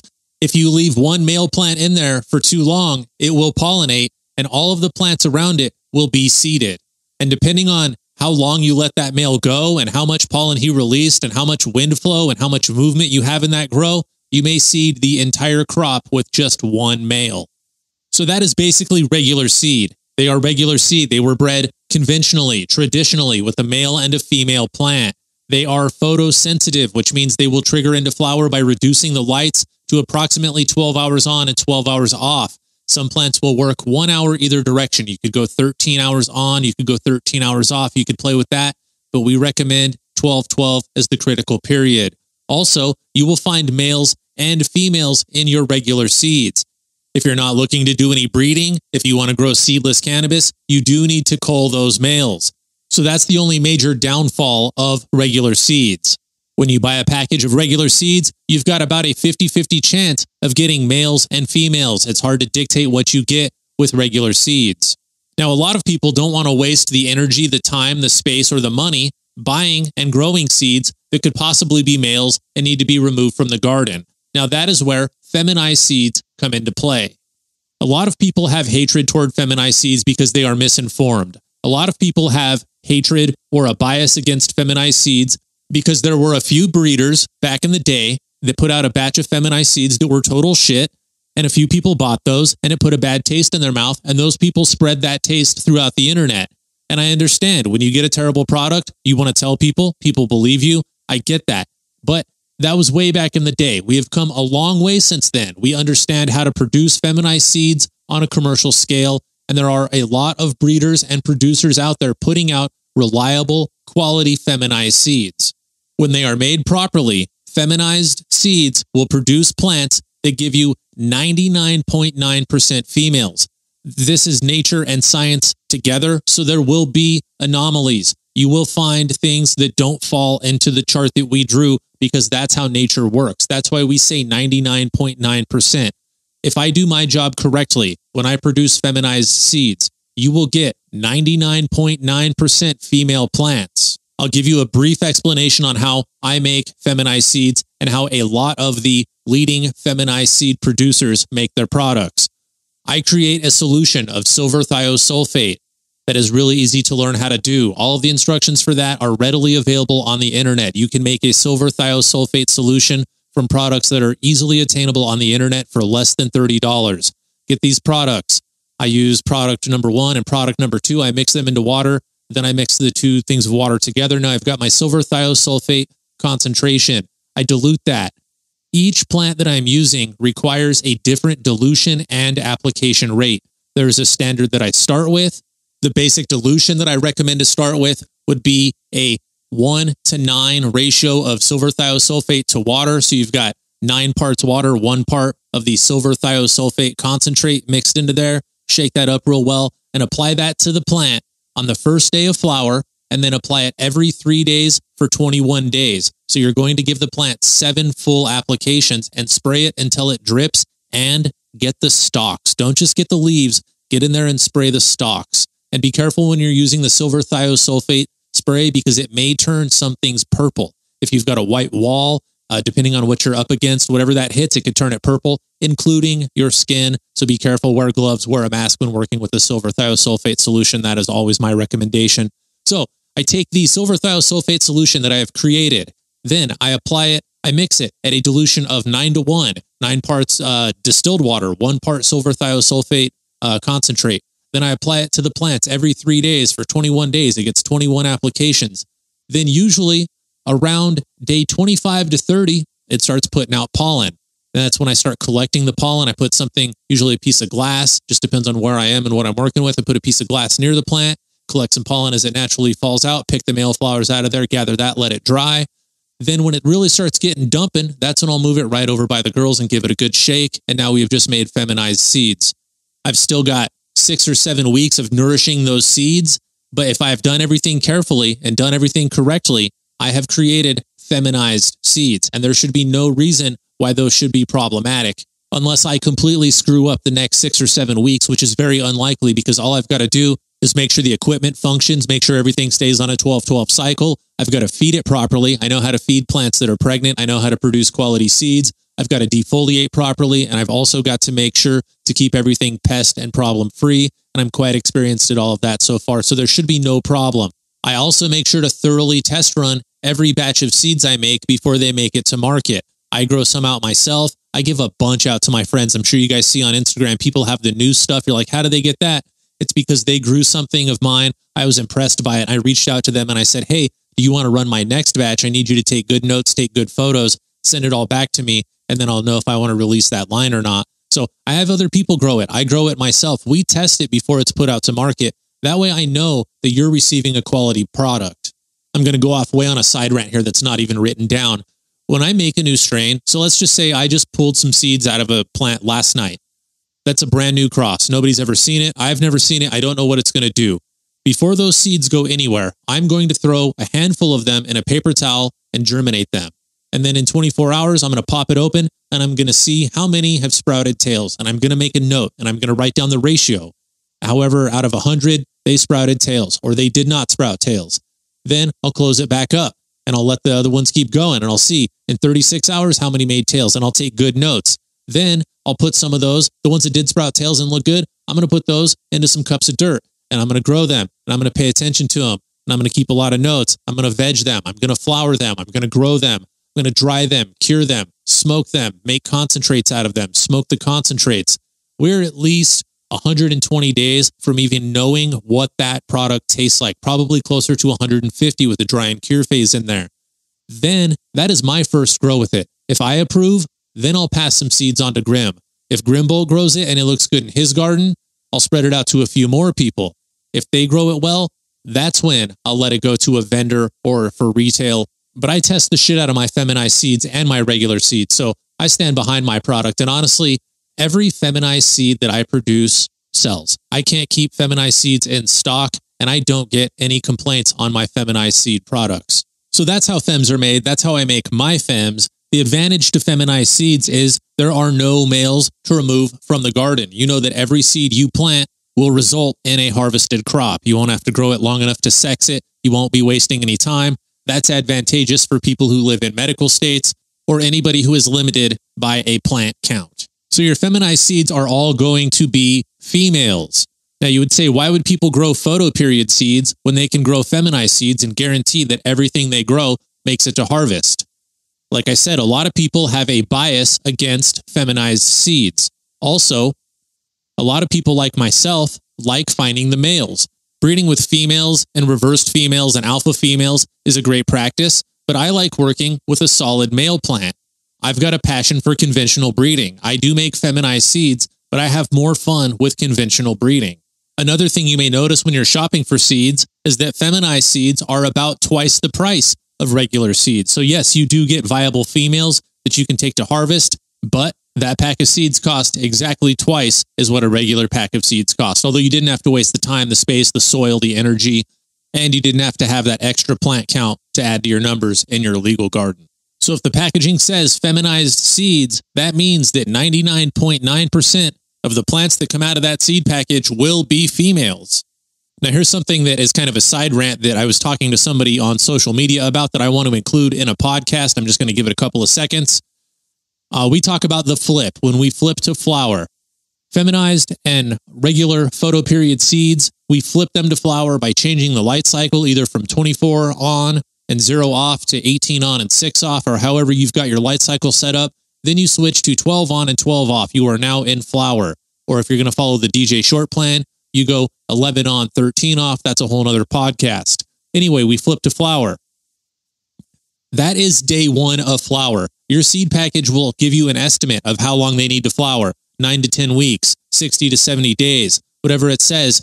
The day you initiated that flip is day one, not the day you see bud set, not the day you smell something, not the day the butterflies flew in and did their magic dance. The day you change that timer is day one of flower. That's how you keep track of that. That's what we're talking about when we indicated that on the seed package.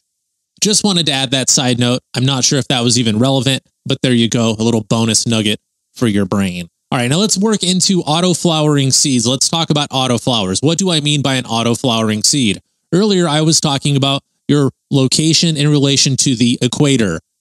Most of us live in an area where we see seasonal changes, and we also see changes in day and night time. But keep in mind, there are parts of Russia and Alaska that will receive extreme stretches of daylight and nighttime without interruption. There are some points in Alaska when they will have full sunlight for 80 days in a row. They will not get a night for 80 solid days. Cannabis is an extraordinary plant, and it has evolved. The cannabis that we are familiar with, which has evolved from these extreme conditions with no dark, is known as ruderalis. These ruderalis plants have evolved to flower without any dark period. After so many generations, they went, hey, it doesn't get dark. We need to do something about this. So through evolution, they started to flower without a dark period. A lot of those ruderalis plants have no desirable effect when smoked, but they have a lot of desirable traits when grown. Some of them stay short, they stay squat, they bush out really nicely, and you don't have to change the light cycle to convince them to flower for you. So cannabis breeders got a hold of ruderalis plants and they bred them together. They bred our auto-flowering ruderalis to our high-potency cannabis plants, and the offspring resulted in high-potency auto-flowering cannabis plants. Most of the auto-flowering seeds available from most breeders now are feminized. So you'll get auto-flowering seeds that are all girls, which is really advantageous, and we'll talk about that in just a minute. I should warn you that when you're looking at seeds and you see feminized seeds on there, also look to see if they say photoperiod or autoflower on there. Make sure they indicate that. If they don't, they are probably photoperiod. All of the autoflower guys like to let you know that you're working with autoflowers. They clearly indicate that on the package. And earlier I mentioned that feminized seeds cost twice as much as regular. Autoflowers generally cost twice as much as feminized. So you got your regular, then they're doubled, then they're even doubled again. So they will let you know if they're autoflowers. Just make sure you read the package when you're buying your seeds. It'll either say regular or feminized or autoflower. Just do a little research before you buy your seeds. Make sure you know what you're getting. Now, let's talk a little bit about how these autoflower seeds are useful. If you've been listening to the show for a while, you love my favorite example of these autoflowers in use. Several years ago, there was a very large grow discovered in a national forest not too far from here. And it was discovered that that grow was ran by a cartel. As the reports and pictures came out, they were saying that the cartel had 3 different stages of growth happening in their illegal grow area. Now that really made me wonder, how are they growing different stages outdoors? Because the sun dictates what our plants do. If they put them outside, they all went into flower at the same time. Then my brain went, dude, they're using autoflowers. So this large cartel would set a patch of autoflower plants. Then they would wait a few weeks and they would set another large patch of autoflower plants, wait a few weeks and set another large patch of autoflower plants, to where eventually they had a perpetual cycle going, to where they had people out there in this national forest camouflaged, hidden, growing a perpetual grow, packaging up and sending it to who knows where. I have no idea where it was going, but they were producing quite a bit of cannabis out there by using autoflowers. They had a perpetual grow under the natural sun. They didn't have to veg and then flower. They could just throw the seeds out there. They would grow and do their thing. So that's one way where autoflower seeds were highly effective. Now let's scale that down a little bit. Let's say you've only got one grow space and you want to produce a perpetual grow. You don't have a veg room. You don't have a flower room. You can't go buy clones from a friend. You can't have a friend veg for you. The way you could run a small, self-sustainable perpetual grow is with autoflower plants in one room. Fill up a quarter or half of the room with autoflowers. As soon as they start flowering, plant more autoflowers and put them in the same room. You'll have veg plants and flowering plants in the same room. You can't do that with photoperiod plants. So if you're limited on space, if you've only got one room, that's a really useful method and a really useful application for autoflowering plants. The major downside that I see to autoflowering plants is you always have to buy new seeds. You cannot clone an autoflowering plant. If you're growing with regular or feminized photoperiod seeds, you're always able to cut a clone. You can keep that clone as a mother. You can keep it perpetually, and then you can always clone off of that mother, and you can keep that plant sustainable. With autoflowers, you're always going to be buying new seeds. And earlier I mentioned most of the autoflower companies are only putting out feminized, so you're not even able to breed your own autoflowers with males and females anymore. You're going to have to reverse one, and I have no experience doing that. All right, you guys, that is my breakdown on regular seeds, feminized seeds, and autoflowering seeds. The regular seeds are always photoperiod. I like them because we find males and females. I like breeding with the regular seeds. That's a lot of fun for me. The feminized seeds can be photoperiod or they can be autoflower. They are probably well marked on the packaging. Those are always going to be females if they were bred properly. I've done a whole nother podcast episode about marking feminized seeds with S or R1 generations. I encourage you to listen to that one. That one is episode 331, and it's titled Selfing and Reversals. You'll learn a lot about why we label the packages the way we do. Also, I recommend you listen to an episode called Seed Pack Expectations, and that is number 245. There's a lot of useful information in that episode for anyone who is considering purchasing new seeds. Then we'll keep it moving. We talked about autoflowering seeds. Autoflowering plants are unique to photoperiod plants because they flower based on their size or their age. We can put them under the veg lights. We can have them in the 18:6 room, and they will still flower and they will still produce buds. A lot of autoflowering plants boast that they will be completely done around 10 weeks. So that's 70 days of a full cycle. With a photoperiod plant, you've got closer to 120 days if you want usable product. So that is my lesson on regular, feminized, and auto-flowering seeds. I hope I made your decision easier when it comes time to go shopping. Don't be afraid to try regular seeds. Don't be afraid to try feminized seeds. And don't be afraid to try autoflower seeds. You just may fall in love with something you never thought you would even like. And don't forget, you can find your seeds at dankseed.store. We're working on a Black Friday sale, you guys. This should get interesting. You guys, I've only been going for about 22 minutes, but honestly, my recording gear has been giving me a couple of technical issues, and my throat is obviously burning out. So I'm going to wrap this up while I've still got a quality podcast on the screen. I don't want to lose any of the stuff I recorded. So please do support me on Patreon at patreon.com/growfromyourheart. Stalk me on all of the social media. On Facebook, it's the Grow From Your Heart podcast. On Twitter, it's at GFYH podcast on Twitter. I use the other company. It's Irie_genetics. Also, you can email me, growfromyourheart@hotmail.com. Don't forget about the YouTube channel. Simply search for the Grow From Your Heart podcast on YouTube. click subscribe, watch the videos, leave some comments. I would appreciate your support there. You guys know I'll be back in just a few days with a fresh new episode. I'll get all the equipment fixed up so I quit getting glitches in the recording gear and I don't have to wrap up the end so quickly. I want to give a huge shout out to my friend Roger. And until next time, take a fat dab and give your mom a hug for me. Welcome to the show, cannabis community. It's time for episode 363 of the Grow From Your Heart podcast. This episode is brought to you by the Hella Dank Seed Company. If you need new regular or feminized seeds for your garden, I highly recommend the Hella Dank Seed Company, and you can find them at dankseed.store. I like to start the episodes off by letting you know what I'm smoking. I just finished the last dab of the Orange Skittles Ambrosia that left a nice orange flavor in my mouth, gave me a nice head buzz. I followed that up with the last dab of the Bubble Jack Full Spectrum Extract from Fuego Extracts. That was delicious. The combo made me super rambly and gave me a lot of energy, so this will be a fun podcast. If you've been following along, you know I'm doing a long series of grow lessons. If you haven't been following along, I suggest you go back to episode 351 and start there and get caught up. That will give you a solid foundation on planning your grow and getting prepared for your new grow. If you've been following along, you know that we've selected our space, we've selected our equipment, we've done a lot of talk about genetics, and now this episode is going to be about sprouting our new seeds. Let's not waste too much time. Let's jump right into it. Seeds can be expensive, depending on who you ordered them from, how many you bought, what kind you purchased. You may have spent a lot of money on seeds. Before you think about germinating your new seeds, I highly recommend you have your veg area ready to rock before you even think about starting your seeds. You're going to think, oh, I can just germinate these seeds and then I'll build up this veg room in the next couple of days. And then while they veg, I'll work on the flower room. Once you get plants going, you start time traveling. Things go so much more quickly than you anticipate. Things pop up, things get in your way, then you fall behind. Then those seeds you just paid a bunch of money for start growing funky, they get out of control, and you've got shitty plants to start with, and you're frustrated from the beginning. So before you germinate your seeds, have your veg space prepared. That is my very first piece of advice to you that will save you a lot of frustration.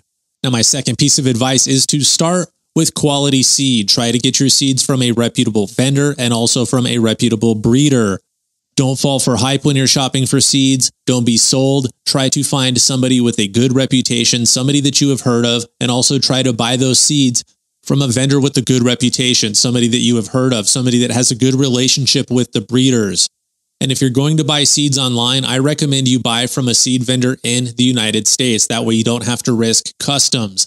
Of course, I recommend the Hella Dank Seed Company. I also recommend the Seed Bazaar, and I can also vouch for Southern Oregon Seeds. Those are 3 quality seed vendors that I trust and respect, and I work with them personally, so I know they will take good care of you. I'm not bashing any other seed company. I'm just saying I rely on these 3 companies. I have worked with them. I've got a relationship with them, and I know they are rock solid. So I recommend you start with a quality seed, something you know what the parents of that seed were, something you know where it came from. If you don't have access to fancy labeled expensive seeds, grow what you've got. In an ideal world, we would all go to the store and we'd look at the shelf and we'd say, you've got that strain, that was the best I've ever smoked, I want seeds of that. And I get that that's everybody's fantasy. That day is coming. Unfortunately, we are not there yet for everybody. Some people are going to have to be resourceful. You may have bought a bag of weed 10 years ago at some random place and it had seeds in it. Now you're going to have to grow those seeds.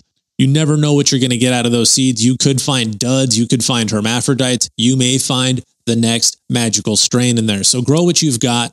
No matter where your seeds come from, whether they're regular, whether they're feminized seeds, pay close attention to them. Pay attention for males. Pay attention for hermaphrodism. Pay attention for problems. You will have to keep an eye out when you're growing from seed. Now, if you've got a bag of seeds lying around and you don't know what any of them are, it's just perhaps a sandwich bag or a little mason jar just stuffed with random seeds from bags of cannabis you've gone through over time, and you can't decide what to grow, I go for the really healthy looking seeds. And by healthy, I mean probably darker, probably bigger. A lot of people like the tiger stripes. That's always a good sign. Some seeds will not make tiger stripes, no matter how long they grow, no matter how mature, no matter how healthy and strong they are. They just won't stripe up. That's just a genetic thing. I prefer the darker colored seeds, the harder seeds. I give them a little press on the table. I hope they don't crack. If they don't crack, that's probably a good seed. If it cracks, it obviously isn't going to grow. That's a dead seed. A lot of people like a larger cannabis seed, but I've noticed that a lot of strains produce little tiny seeds. So sometimes a little tiny cannabis seed can produce a seriously potent plant. Don't judge it too much by the size, judge it more by the health of the seed. A lot of the grayer, light-colored seeds will grow. I don't put those in my packs because people freak out. I grow those myself. But those lighter gray, the paler colored seeds, those will grow. The white seeds, those are more questionable. I don't think the white seeds do as well. The gray kind of silver sheeny seeds, those usually have a good takeoff. The darker ones, those take off quite quickly. And then, of course, you get those bigger, harder tiger stripe seeds. Those really have a lot of vigor and they take off really quickly for you. So seed health is important, selecting healthy seeds. If you've got a big bag of seeds, try to select the healthiest looking beans out of that bag. Maybe a couple of them just call you. Maybe you've got a bag of 1,000 seeds and 2 of them just go, hey, bro, I'm the seeds you want to grow right now. Listen to that kind of stuff. That is usually accurate. All right, now we've got our veg space ready. We know what to look for in quality seeds. We've got some seeds on hand, and it is time to germinate our seeds. What do I mean by germinate? That's just a fancy word for starting the seeds. We need to give them the proper conditions to make them start. We want to crack the seed open. We don't want to do it. We want it to happen naturally. We want the seed to crack itself open, and we want a little tiny taproot to come fishing out, and that is the start of life. In nature, those seeds would fall out of last year's bud. Winter would come. It would knock those seeds out. The buds would dry. The wind and the moisture would knock those seeds out of those buds. Those buds would fall into the ground. Winter would come and everything would be frozen for a little while. As the spring came and the winter frost or the winter moisture started moistening down into the soil, those seeds would begin to receive moisture and warmth from nature. That would trigger them to germinate. Then they would sprout up. They would find their way up, dig up out of the soil. They'd start seeing sun and they'd go, here I am. And then they would live and they would become little baby cannabis plants. Now, with human involvement, what we've done, we have collected the seeds before they fall out of the buds. When I breed, I let the plants get done. I let the seeds get finished. I cut the plants down. I let them hang. They dry. Then I basically crumble up the buds and I manually remove the seeds. There are several methods of doing that. That's not important right now, but that process happened. Then those seeds were passed on to you. Now you have to play the role of Mother Nature. We have to give these seeds the proper environment to trigger them to start their life. The two main things that are going to start our seeds are water and warmth. The main thing being water, warmth very secondary to that. Warmth will speed up the process and make them much happier. Now, there are countless ways to start new seeds. I'm going to cover 4 or 5 methods here in this episode, and I'm going to start with the method I use personally. I like the old school paper towel technique. It is very simple. I get a plate out of the cupboard, just a glass plate like you'd serve a meal on or make a sandwich. I also get a paper towel, just like you'd use to clean up that meal or that sandwich. I fold the paper towel one time, then I fold it again. Now you've just got a little rectangular paper towel. I set that paper towel onto the glass plate, and then I get a bottle of water. I prefer bottled water for this because I don't want the chlorine or whatever else is in my tap water affecting my new seedlings. So I've got the folded paper towel sitting on the plate. I simply soak that paper towel with water. It will only hold so much. I simply saturate it. Then I tip the plate to the side to make sure all that excess water runs out of the paper towel and off of that plate. Just drain it right off into the sink. That water's gone. So now you've got a soggy paper towel in the middle of a plate. I place my seeds in the paper towel and then I gently fold it one more time. If you want to fold it another time, you can and make a little tiny square. That's fine. But I think that first fold will be just fine. Just fold it up to where those seeds are in the middle and they're getting wet and they're not getting any light. The way that that wet paper towel works, it'll kind of seal itself up so the seeds won't move around too much. There won't be any light in there. So you've got some seeds folded up in a wet paper towel and those are sitting on a plate. Now at this point, you've got a couple of options. If you are able to pay attention to those seeds and be around them all the time and make sure they don't get dry, you can just leave them on that plate and leave them exposed. If it's not too hot or not too cold in your area, they will sprout just fine, just left sitting like that. If you want to slow down the amount of moisture leaving that paper towel and try to keep it moist a little bit longer without having to pay so much attention, just set another plate over it. Flip the plate upside down and set it on top of the first plate, just like you do if you had a sandwich in there and you didn't want anything to get to the sandwich. So you just got 2 plates with your little folded up paper towel in there. You have to keep it moist at all times. Do not let it get dry. If you feel like you're going to get forgetful, or if you need to go to work for an extended period of time and you cannot monitor the moisture of your new seedlings, you can always set them in a baggie. Put your folded paper towel with the moisture in it in a baggie. This will give the moisture nowhere to go. It will be trapped inside that little environment. Just make sure you check on them as soon as you get home from work. If you leave that wet paper towel folded up in a baggie in a really warm spot for too long, you can create a mildew situation. So make sure you pop that open, get some fresh air in there, and check on that as soon as you get home from work. So it sounds really easy because it is. You are folding a paper towel into a square, you're moistening it, you're letting the excess moisture run off. We set the seeds onto that moist paper towel and then we fold it to cover them up. And then if you need to, place another plate over it to slow down the dry time. If you're really forgetful and you're going to be away for a while, put it in a baggie to retain that moisture. Then set it somewhere semi-warm. Most of the time, if you're comfortable in that area, your seedlings are probably comfortable as well. Room temperature is acceptable for seedlings. A great spot for seedlings, if you do not forget them, is on top of the refrigerator. That temperature that happens right on top of the refrigerator is perfect for seedlings if you don't forget them. Put them in a baggie, set them right on top. They should be ready in 12 to 24, maybe 36 hours. If you've got one of those old big TVs, nobody's got those big old TVs anymore. They used to get warm on the back. That was a great spot to set seedlings in a baggie. It was on the back of the old Sony Trinitron 36-inch TV where it got warm from playing video games all day. That would be the perfect temp for seedlings. Other than those subtle heat sources like the top of the fridge or the back of the TV, I really don't recommend a heat mat for germinating new seeds or for your clones. I've seen more clones and seeds destroyed, roasted, and barbecued than I have ever seen assisted by one of those heat mats. But I'm going to talk about that more later in the episode, I think. So let's skip that for now and try to stay focused. All right, so we've got our seedlings. They are folded up in a paper towel. We're keeping them moist. We don't want them soggy. We don't want them dripping all the time. We want to keep them moist and comfortable. So you've got them folded in the paper towel and you are checking on them every few hours if you are able. They're easy to check on. Just set your hand right on that paper towel. Don't crush the seeds. Just set your hand on there gently. And if the paper towel is kind of cold, kind of chilly, they're probably wet enough. If you don't feel like it's wet enough, moisten it up a little bit. Get your water bottle and just pour the water on there gently and then tip the plate over to where the excess water runs off into the sink. And then you've got them moistened up for the rest of the day. They should only be in this paper towel for 12 to 24, maybe 36 or 48 hours before you see them starting to pop open. It will pop open on one side and a little white tail will start coming out. That is exactly what we are looking for. That is the start of life. That is a taproot. That is the beginning of everything. That little root is going to dig down into the pot once we pot it, and it's going to dig down and start finding nutrients, and that's going to be the legs. That's going to be the foundation. And then it's going to start shooting that seedling straight upward toward the light, and then it's going to shoot little leaves out of there, and that little seedling will fall off, and then you've got a little plant. So that is the start of everything happening right there. And you get to see it because you've just got it right there in that paper towel. It's not buried under anything. So you can check on them. Check on them about 12 hours. If you don't see anything, check on them in 24 hours. If you don't see anything, go 36. You're going to get impatient after 24 hours. You'll be checking on them every 4 to 6 hours. Don't worry. Just keep checking. Don't forget about them. We only need maybe 1/8 of an inch, maybe 1/4 of an inch of that taproot to pop out before our seedlings are ready to put into soil. But we will get to that. So I think I covered how to germinate seeds in a paper towel. You fold it, you wet it, you drain it, put the seeds in there, fold it again, and then you keep an eye on it and keep it moist. Keep it slightly warm, but don't roast it.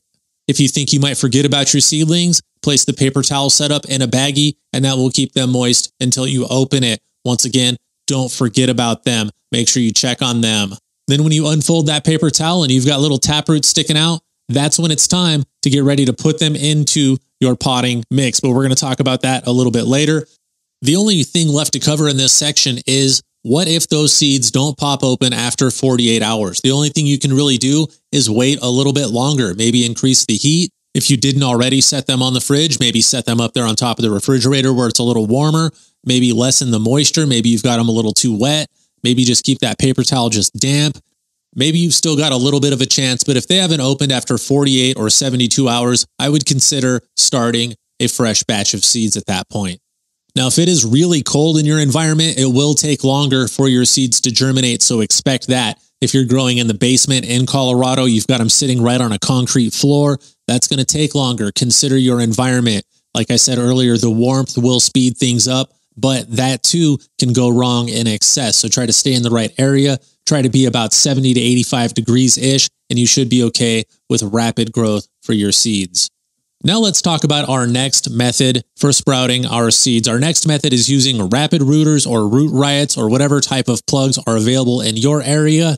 Although I am not including rock wool cubes in this section. I don't like rock wool cubes for sprouting seeds. They do not work well for sprouting seeds. I would not recommend that. If it's what you got, do it similarly to what I recommend here with the rapid rooters. But before you use your rock wool cubes, make sure you clean them out and make sure you soak them in a pH balanced solution. Rinse them very well to get anything out of them. Then soak them either in clean water or a light nutrient solution that has been pH'd around 6. You don't want to use rock wool cubes without rinsing them and adjusting the pH. So this is all about rapid rooters or root riot plugs. When we start with these plugs, we need to soak them. So I get a container based on the amount of plugs I'm going to use. I'm generally using a 5-gallon bucket. I think they're sold in a 50 pack. So most of the time I just do all 50 and I either do 50 clones or 50 seedlings. I just use the whole package. You soak as many as you need. What I do is I get a container that will fit enough water to soak as many plugs as I'm going to use. I adjust the pH to somewhere between 6 and 6.3.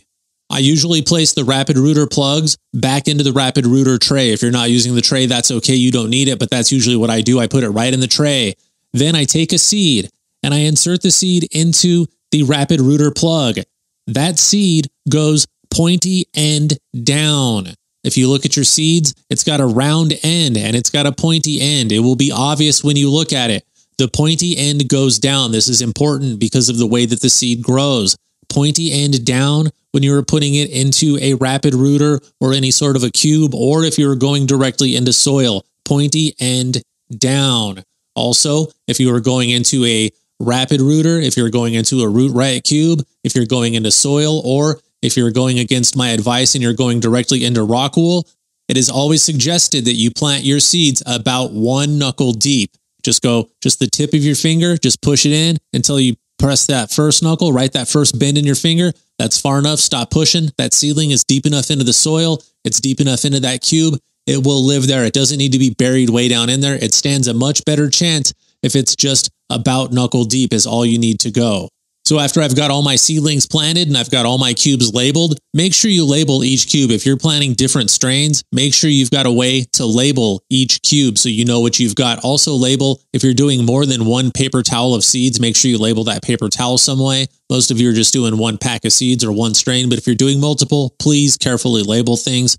So we've got our seeds. They are in our rapid rooter cubes. They are carefully labeled. They are nice and moist. They are about knuckle deep down into the cube. Now I place them under a very light light. You don't need very powerful lighting for sprouting seeds. A really weak LED or a T5 kind of high up is plenty of lighting. A compact fluorescent is probably just enough light. You don't need to go extreme for a seedling, just enough to encourage it to grow. Once it gets bigger, we do need light, but right now we don't need ridiculous lighting for a small seedling. So place it under a light that will give it warmth and that will encourage it to grow. Now in about 2 or 3 days, maybe 4 or 5 days at the latest, you should see a little sprout pop out of your cube and you have now got a little seedling. Now that seedling can live in that little rapid rooter for several days, but it's going to need a forever home. It's going to need to go into either some soil or a hydro setup fairly soon. While it's in that rapid rooter, we need to keep it warm. We need to keep it somewhere between 70 and 85 degrees, and we need to keep that root cube moist at all times. Once it dries up, that plant has no life source and it will die. So keep it moist and keep it warm and keep it under a light. And then we need to think about getting it into a good potting mix or into a hydro system very soon so that it can thrive. So that is the basics of sprouting a seed in a rapid rooter or a root riot cube, or against my advice, if you choose to use a rock wool cube, you would use a similar method. Basically, soak it with the proper pH solution, then press the seedling in, pointy end down, and only go about a knuckle deep, set it under a light, and leave it alone for 2 or 3 days. You should see a little sprout pop up. If you don't see the sprout pop up, look in the little hole and see what you see. Sometimes the seedling simply gets caught and it's bent over and it can't pop itself up out of the root cube. That happens. You can carefully get a pair of tweezers or a chopstick and very gently encourage that plant to grow straight up. Don't pull it out of the seed casing. Don't pull it out of the cube. Maybe spread the hole of the cube open just a little bit and encourage it to pop out of there. It just needs to bend up and come out. You can probably guide it out if you're gentle. If it's close to doing it on its own, don't touch it. Just let it struggle and it will come out. If you feel like it's been long enough and you're getting impatient, just give it a little tug. It may pop out for you. Keep in mind, you're risking killing this seedling if you get too rough. You're going to destroy it if you get too rough, but you've got a good chance. Just use your thumbs and spread that rapid rooter open just a little tiny bit, and you may open it just enough for that seed to unbind itself and be able to pop straight up. It may just be stuck. It's trying to move up and the two leaves on the top, they just got stuck somewhere. That happens quite a bit and it'll just have to break itself free. So pay attention to that if it doesn't pop up in 4 or 5 days. If the others have popped up and you've got one that didn't pop up, look in there. That could be the issue with that one seedling. Now let's kind of touch on another method that is very similar to the rapid rooters and the root riot cubes, but it is also very different. This next method, you cannot put this into a hydro kit as simply as you could a rapid rooter or as simply as you could a seed from a paper towel. I'm sure some people have done it. I'm sure some people do it, but it's not as easy. It's much more challenging and it's not as logical. So let's talk about using Jiffy cubes. Jiffy cubes are great if you're going to go into soil. But like I said, you can't really use them going into a hydro system. I'm sure there's somebody doing it going to tell me I'm wrong, but it's not common. So a Jiffy cube, they are very similar to the rapid rooters, but they start off really small and you moisten them and they expand to the proper size. So you moisten them, they puff up, you squeeze the excess water out of them. Then from there, they work just like the rapid rooters or the root riot cubes. You place your seedling in there, pointy end down, you go about knuckle deep, and then you've got to keep your Jiffy cube moist just like you do with your other cubes. Now, if you're using rapid rooters or root riots or Jiffy cubes, or if you're going against my advice still and using the rock wool cubes, make sure not to get them too moist for too long. If they are too moist, it will simply rot your seedlings. They will turn green, they will turn brown, they will fall over and die, or they will not even germinate at all. There's a big difference between being soaked and being wet and being moist. We want to soak them in the beginning, put the seeds in there when they are soaked, then just keep it wet from there. You can usually tell by looking at the rapid rooters how dry or wet they are. When they start getting that brown crusty color, they're too dry. When they start getting that sheen to them, they start showing a little silver, a little light reflection. That's just right. When they're really, really black, that's when they are soaked. So learn how to identify soaked and saturated and wet and moist and create a little scale for yourself. I did the 1 through 5 watering technique. Maybe we need a similar thing for the rapid rooters. I kind of just did that. If they're totally soaked and black, that's a 5. If they're dry and crispy, that's a 1. We need to keep them about a 3 at all times, ladies and gentlemen. So there we go, 1 through 5 tech on rapid rooters, just like we did on watering normal plants. So now we know how to germinate seeds in paper towels. We know how to germinate seeds in rapid rooters. We kind of know how to do it in rock wool cubes. We know how to germinate seeds in Jiffy cubes. It is just like doing it in the rapid rooters. You guys, you moisten them, they expand, you squeeze the excess water out of there, then you treat it just like a rapid rooter from there. Our next option is to plant our seedlings directly into soil. That's the way it happens in nature. Why wouldn't we do that in our personal garden? So let's talk a little bit about planting our seeds directly into soil or the medium we are going to use. If you plan to start your seedling in soil, I highly recommend you use a very small container. I would recommend a beer cup or something that size. There's no reason to have a tiny, tiny plant in a large container of soil. So my first recommendation is a small container with plenty of drainage. My second recommendation will be a good soil for starter plants, something with a lot of aeration and something with not too much nutrients added to it. Maybe something with some mycos or maybe some beneficial bacteria. That's good, but we don't need a lot of boosts for our little babies. So start with a small container of high quality starter soil. So I've got my container and I've got my starter soil. Now I moisten that soil before I put my seedlings into there. Just simply water that soil with a pH adjusted solution. You don't need nutrients, just water, pH around 6 to 6.3. You should be just fine. Just water it on in, let it drain out. Once it's done draining, take your pointer finger and just make a little tiny hole, just knuckle deep, just like I keep saying in the episode.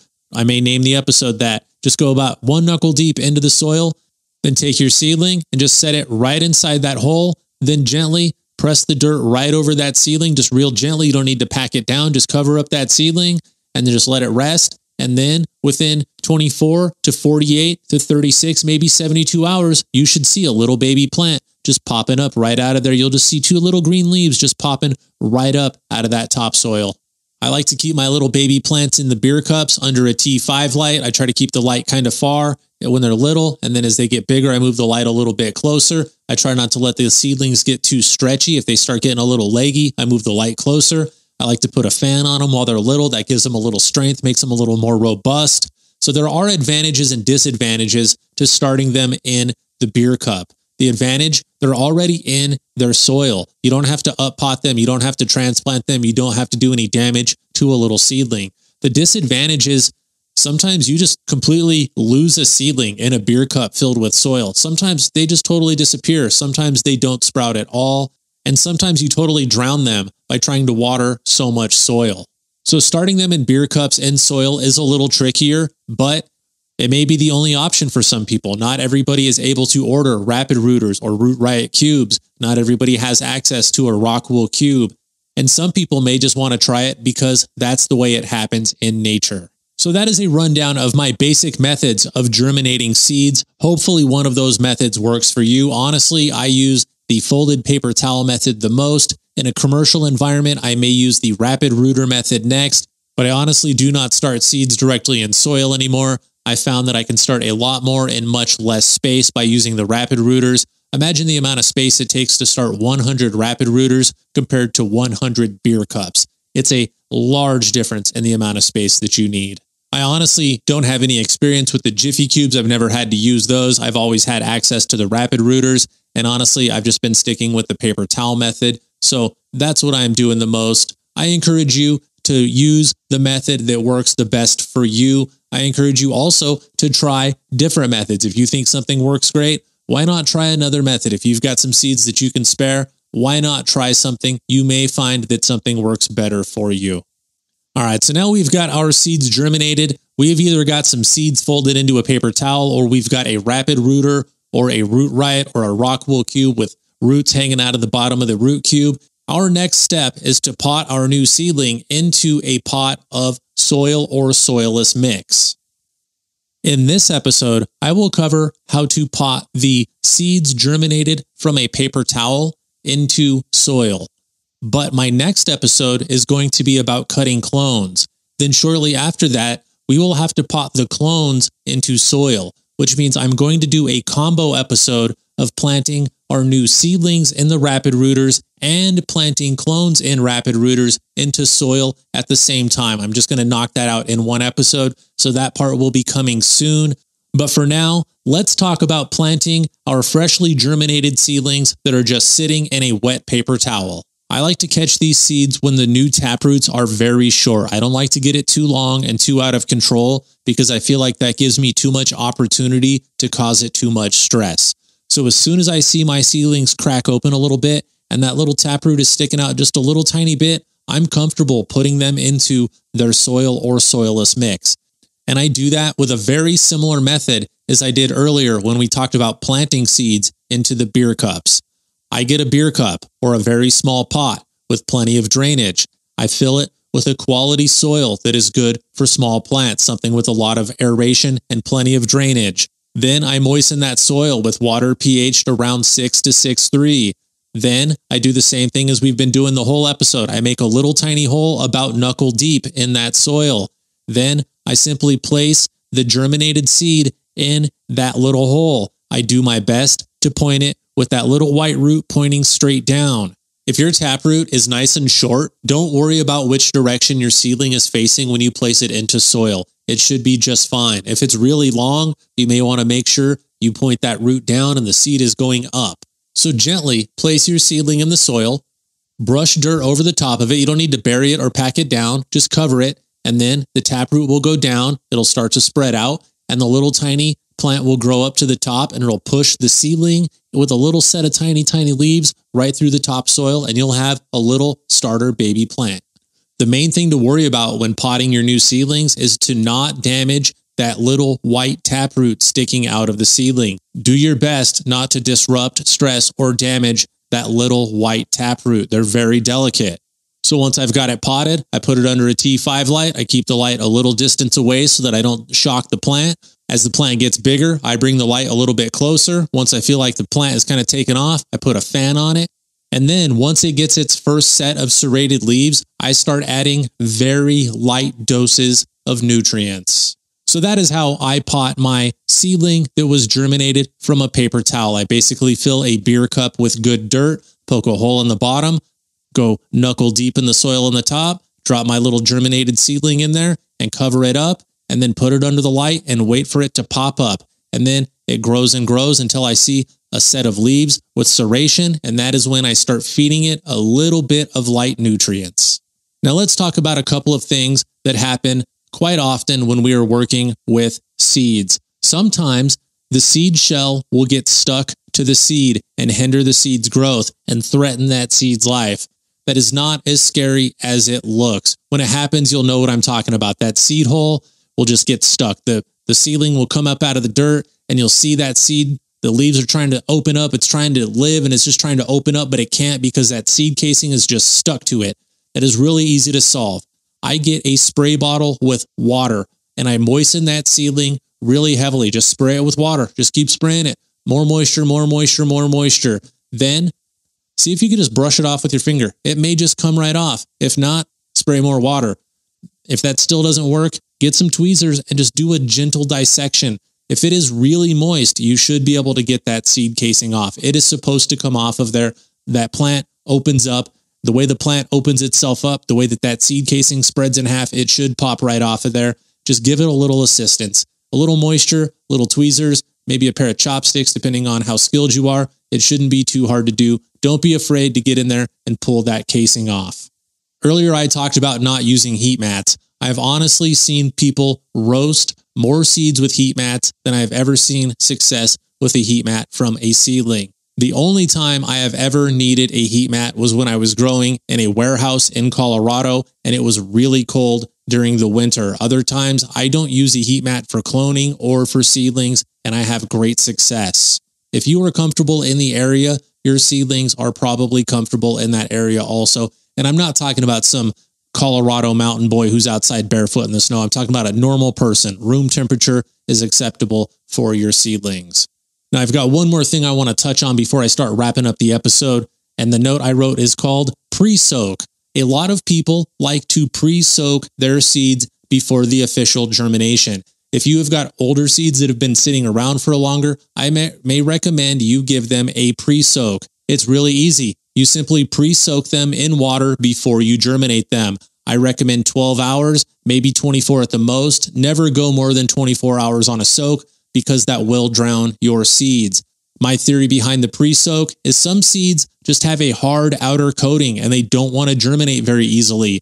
Soaking them in water for 24 hours will definitely soften that outer coating and encourage easier germination. So if you've got older seeds that you've been having a problem getting to germinate, maybe soak them for 12 hours, then give them the paper towel method. If that doesn't work, try soaking some for 24 hours, then giving them the paper towel method. If that doesn't work, then we're going to need to try more scientific approaches. There are chemicals we can add, there are tricks we can do, but that is much more advanced science than what we're prepared for today. So if you've got old seeds or if you feel like you've got really hard seeds with a really thick coating, don't be afraid to give them a pre-soak. 12 to 24 hours, never go more than 24 hours. I don't feel like that's a good idea. All right, you guys, I feel like that is a good lesson on how to germinate your seeds. I will not forget to teach you guys how to pot those freshly sprouted seeds that you've got in your rapid rooters or your rock wool cubes like I told you not to do, or in your Jiffy pots. We'll talk about that in a future episode. That is written down. That is on the schedule. You guys, I want to thank you for listening to another episode. I want to encourage you guys to support the Patreon campaign. If you feel like this podcast was educational, informative, or entertaining, and you would like to make a financial contribution to the show, you can do so by going to patreon.com/growfromyourheart. All of the information you need to sign up will be right there. And I do appreciate all of the support. Big thank you to everybody who has been helping me out. I would also appreciate it if you find me on all of the social media. You can stalk me on Facebook. Simply search for the Grow From Your Heart podcast. On Twitter, it's at GFYH Podcast. If you'd like to follow my personal Twitter account, it is RastaJeff420. Also, I encourage you to follow my Instagram. It's Irie_genetics, IRIE_GENETICS, Irie_genetics on Instagram. Give me a follow, check out my fine cannabis photography, and also check out my Instagram live videos where my friends come and ask me cannabis questions. I answer cannabis questions. I take some dabs. We hang out. Sometimes we get goofy. It is always a good time. I encourage you to participate there. I recently just hit 19,000 followers on Instagram. So big shout out to everybody for supporting my Instagram efforts. You guys, don't forget that the podcast is available on iTunes and Stitcher, and every episode is available on the YouTube channel. Simply search for the Grow From Your Heart podcast.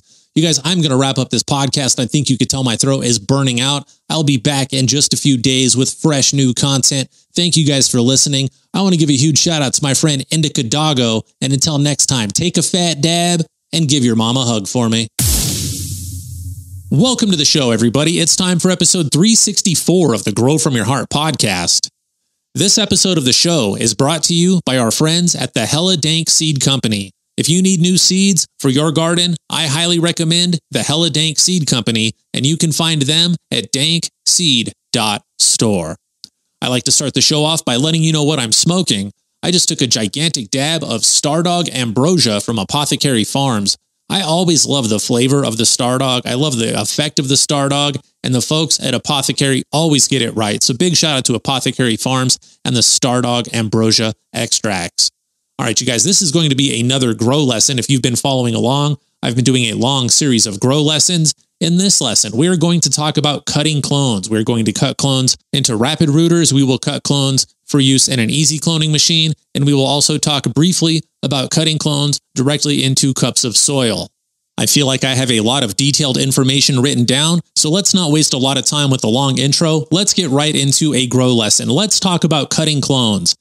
I think a good spot to start talking about cutting clones is beginning with healthy mother plants. You need a healthy donor plant to have a healthy clone. I suggest you listen to episode 315 and learn all about healthy mother plants. So if you've listened to episode 315, or if you feel like you are up to speed and you have healthy veg plants or healthy mother plants, let's get into a lesson on cutting clones. Let's talk briefly about why we take clones. Why do I want to cut a clone from a healthy plant? That is a really good question.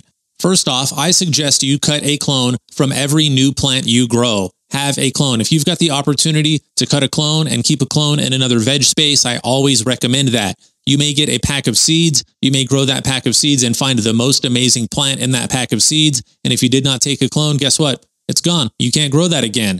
The advantage to cutting clones is if you do find a keeper in a pack of seeds, you can grow that same keeper over and over again if you have taken a clone. You have reliable tested genetics. You know it's a female, you know it's potent, you know it tastes good, and you know it grows the way you want it to grow. So that's the main point of taking a clone from any type of plant. You are getting a reproduction of the plant you are familiar with. So we take a clone, then you can either grow out that clone, or you can create a mother plant from that clone and take multiple clones from that plant and fill your grow room or rooms with that same cultivar over and over again and have repeatable, reliable results with that clone. Seeds do show variation. We try to narrow down the variation in seeds through breeding, but that does take time. If you're growing from clones, you know you are going to have exact copies. If you take 100 clones off of one plant and you put those all in a grow room, they're all going to act exactly the same. You shouldn't see any variation in there. So that is the point and the purpose and the advantage of growing with clones and why we want to learn how to take clones. Now, I know somebody out there listening is going to bring up the subject of genetic drift. I suggest you take a listen to episode 343 of the Grow From Your Heart podcast, and you will hear my full opinion of genetic drift. In this episode, I'm going to cover 3 common methods for cutting clones. In all 3 of those methods, one of the most important things we can think about is cleanliness of the plants and cleanliness of our tools and cleanliness of our environment. Cleanliness is very important when cutting clones. Think of it this way. We are taking a plant. We are taking something sharp. We are cutting that plant. We are severing a limb from our plant. Hopefully the tool we used was clean and sanitized. Hopefully that plant was pest and pathogen free. Hopefully you were wearing gloves. So we have just made a fresh cut in a plant. We've got a plant with a cut in it. We've got a fresh cut with an open wound at the bottom of it. We have a lot of opportunity for infection or pathogen to enter this plant at this point. Keep your environment clean. Now, everywhere you set that clone needs to be clean. The product you dip that clone into needs to be clean and contaminant free. So when you're pouring out your dipping gel, your Clone-X gel, or whatever you choose to use, don't dip your clones directly into the container. Pour out about a shot glass worth at a time and dip your fresh cuts into there before you stick them. That is my recommendation to keep some sanitation going through the grow. So every step of cloning, we need to think about cleanliness. Cleanliness is very important. Clean out your cloning trays before you use them. Clean your cloner before you use it. Clean your clone plugs. Even if you just bought them, rinse them off. Those neoprene collars, give them a nice rinse. If you're using permaclone collars, clean them. They're reusable. All you've got to do is sanitize them. It is very easy. They came with instructions on how to clean them. Follow those instructions, and you can use those over and over again with no problems. Clean every part of the cloning process. Think about it this way. We are basically performing major surgery on our cannabis plants. Would you want to be in that environment with your arm severed? Would you trust me in your clone room to say, I got it, bro, and grab whatever scissors you use to cut the clone? I'm going to cut your arm off with that, okay? Then I'm going to set your arm wherever you put the clones after you chop them. You cut a bunch of clones and then you set them down somewhere until you get a chance to dip them and stick them because they can't all go at once. Wherever you set those clones, I want to set your severed arm. How do you feel about that? Are you okay with that? Is it that clean? Then I want to dip your severed arm into some clone gel. We're not going to clone your arm. We're going to stop there. But I want your mind to think about that level of cleanliness. Also, are you comfortable running around with that severed arm in that grow environment? Is it clean enough? Or are you looking around going, I'm going to get some dirty shit in this stump? Think about that in your cloning environment. Clean it up. It doesn't take that long. Get a broom, get a mop, clean some shit up. The process of cutting clones will give your plants a lot of opportunity to pick up problems. This is where we see people pick up problems that they later try to identify as genetic drift.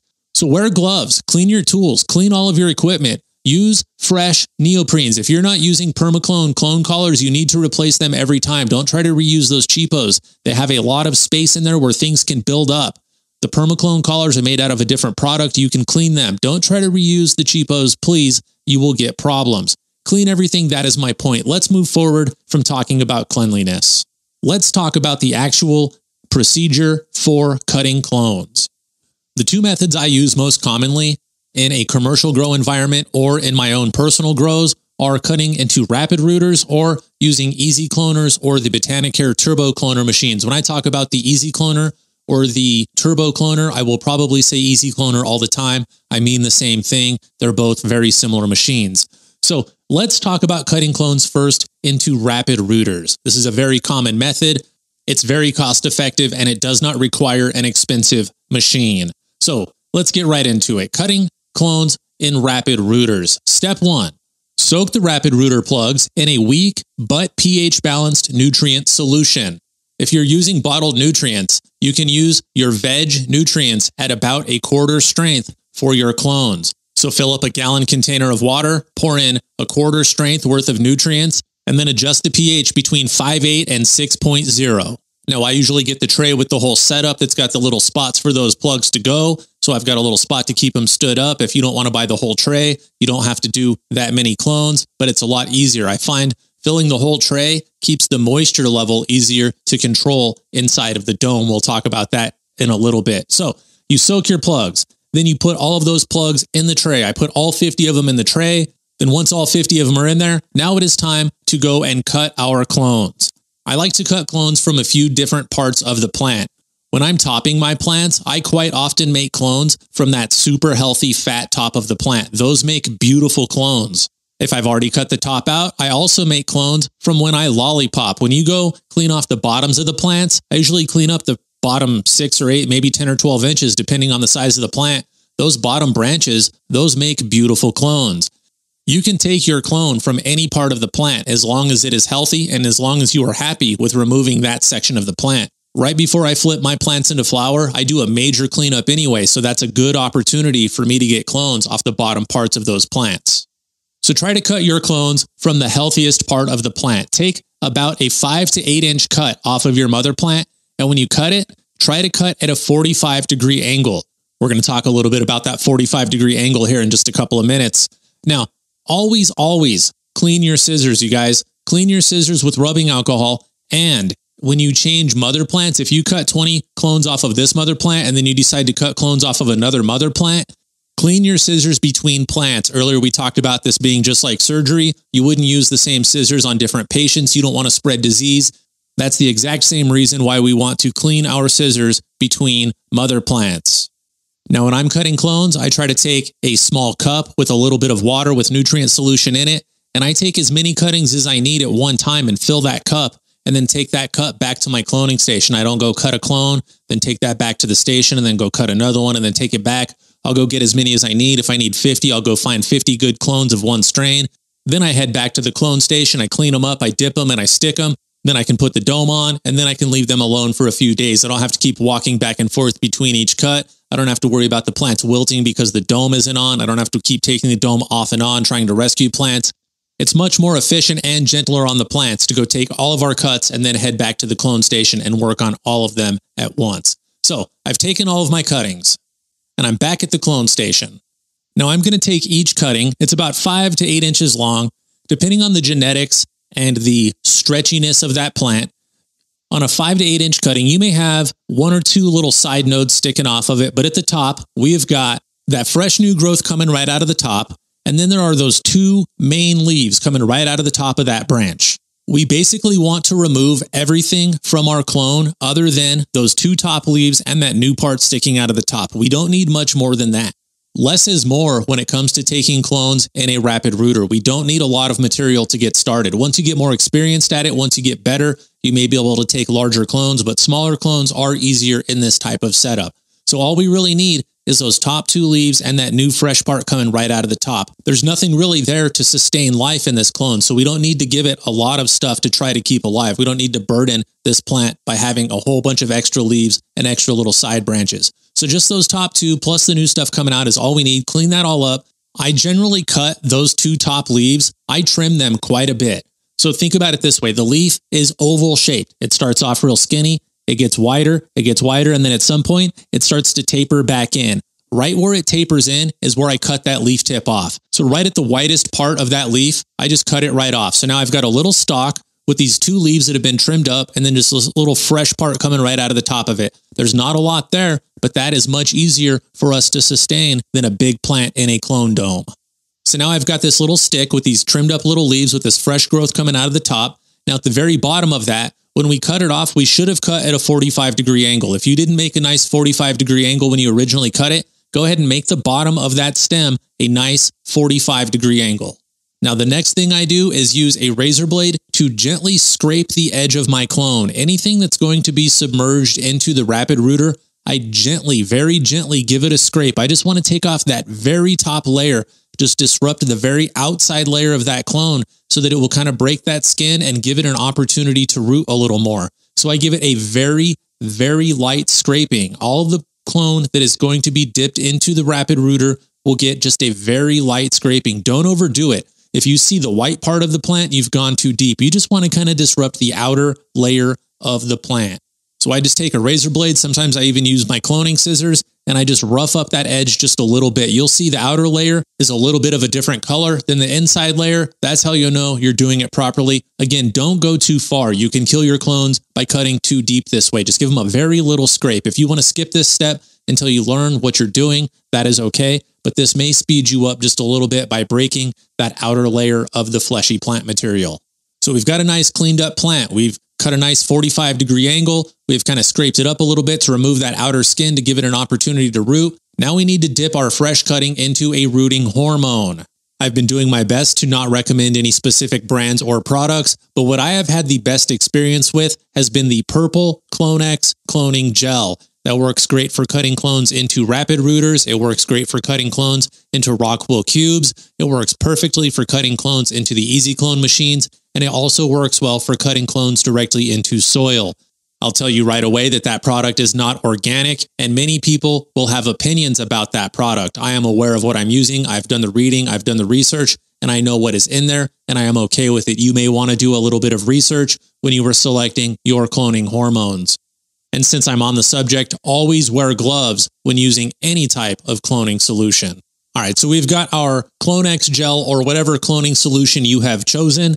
I usually pour mine out of the container. I don't like to dip my clone directly into that container. If there is a problem with my donor plant, now I have just dipped that dirty plant right into my cloning solution, and I plan on using this cloning solution to make all of my clones, which means I'm going to set myself up for failure from the very beginning. So pour your cloning solution out of the bottle into a smaller container. I usually use a shot glass or something similar.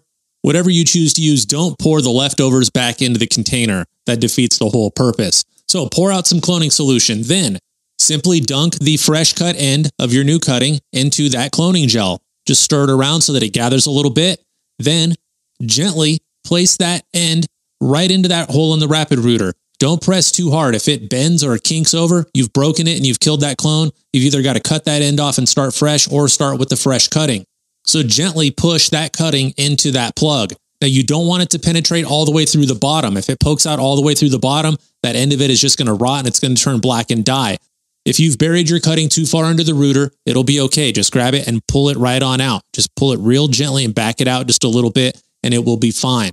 So make sure you go deep enough into the root plug for the plant to grab and have some sort of life in there, but don't go so far that it pokes all the way through. When we were planting seeds, I taught you to only go knuckle deep. You may need to go a little deeper than that when you're sticking your cuttings into the rapid rooters. If you're using a rapid rooter or a root riot, I recommend you go about 3/4 of the way into the root plug. So if they're an inch deep, go 3/4 of an inch down into that plug. And now you basically repeat that process until you've got your desired amount of clones cut, dipped, and stuck into the cubes. Once I've got my tray full, I spray the inside of the dome, I close the vents of the dome, I put that on the tray, and then I set it underneath a T5 light. I like to put my T5 light about 6 to 10 inches above my clone dome, and I leave those lights on for 24 hours a day. You'll find it is much easier to control the environment around your clones if they don't have any changes in light cycle. Every time the light goes on and the light goes off, the temperature and the humidity will change, and you will change the environment in your clone dome. Your goal is to keep your clones warm and moist and humid. So by keeping the light on all of the time, we're able to keep a consistent environment inside of that dome.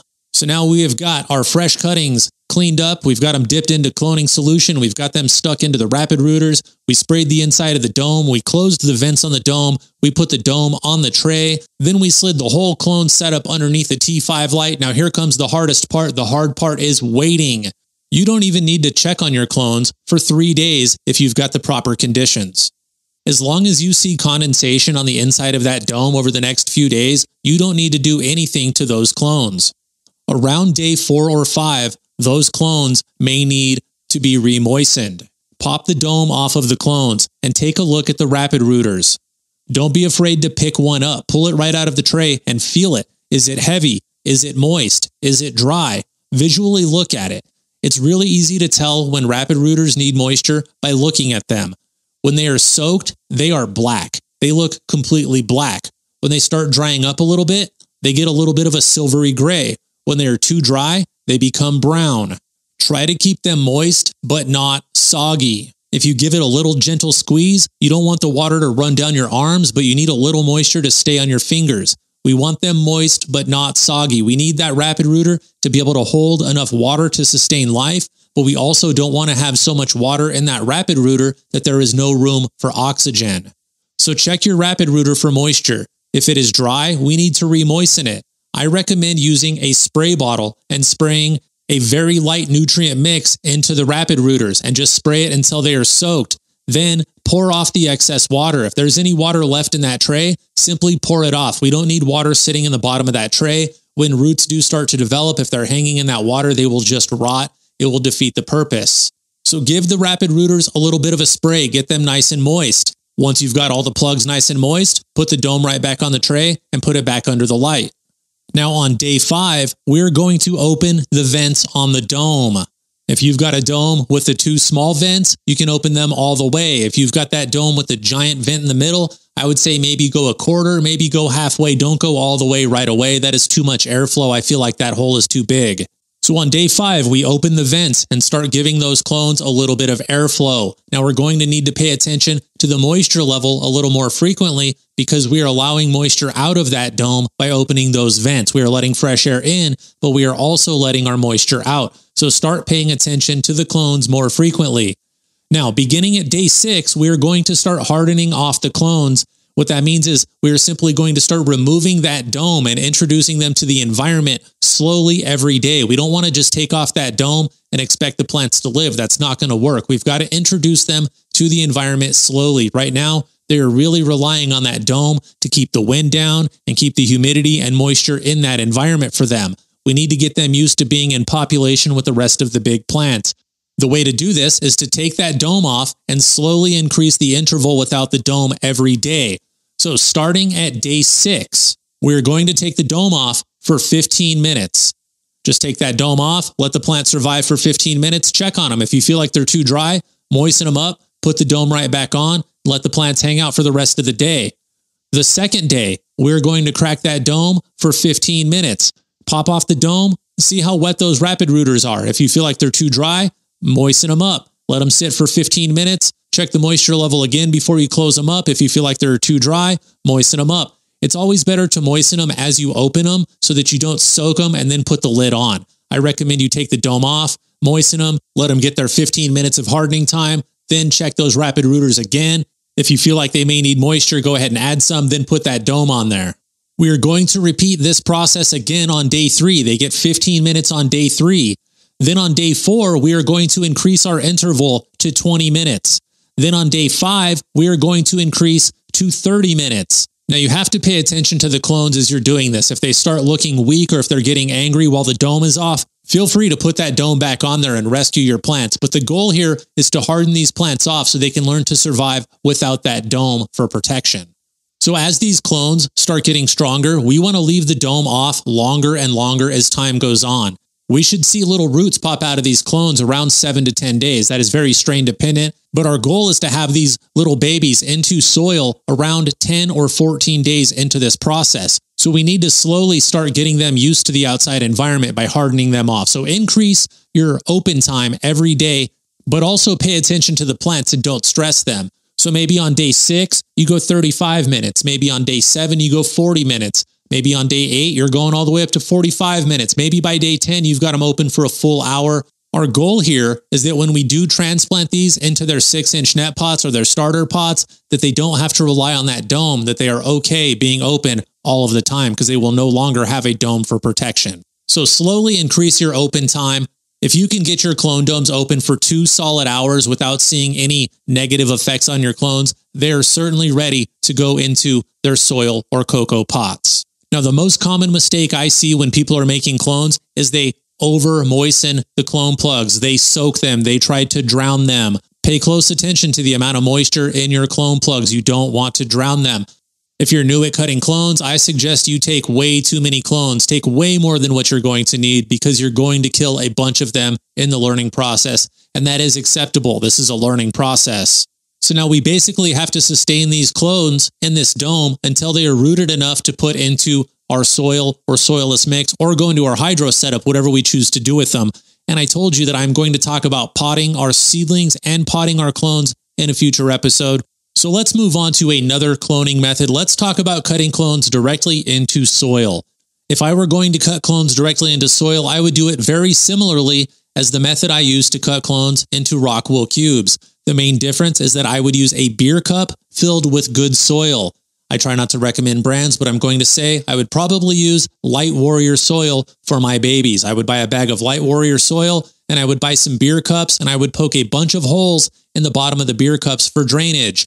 I would pack up the beer cup with soil. I would moisten the soil. Then I would cut the clone exactly the same as I do for the rapid rooter. I would dip it into the rooting solution. Then I would make a hole in that soil with my finger. In this situation, I would go about 2 knuckles deep. Then you place that dunked clone into that hole and gently backfill that hole. Just push the soil right around the stem. And now you want that plant to be supported, and it looks like you've got a little baby plant sticking out of a beer cup filled with soil. It looks like you're basically done. The next step is to take a clear beer cup and place it upside down on top of that beer cup to act as a dome. Then I use a piece of tape, generally a piece of duct tape, and just wrap it right around there to make sure that that lid stays on there. And you have created a one plant dome situation. You've got a beer cup filled with soil. It's moistened. You've got a plant in there, and you've put a dome right on top of it to keep that moisture in. Put that underneath a light, and it will act just like the domed clone acts. Just like the rapid rooter, we're going to need to check on that soil. We need to keep it moist. We don't want it soggy. We don't want it soaked, and we don't want it dry, but we need it moist and warm so that our clone stays healthy and happy. Now, the advantage here is once that clone roots, we don't have any work to do. It's already transplanted into its first pot.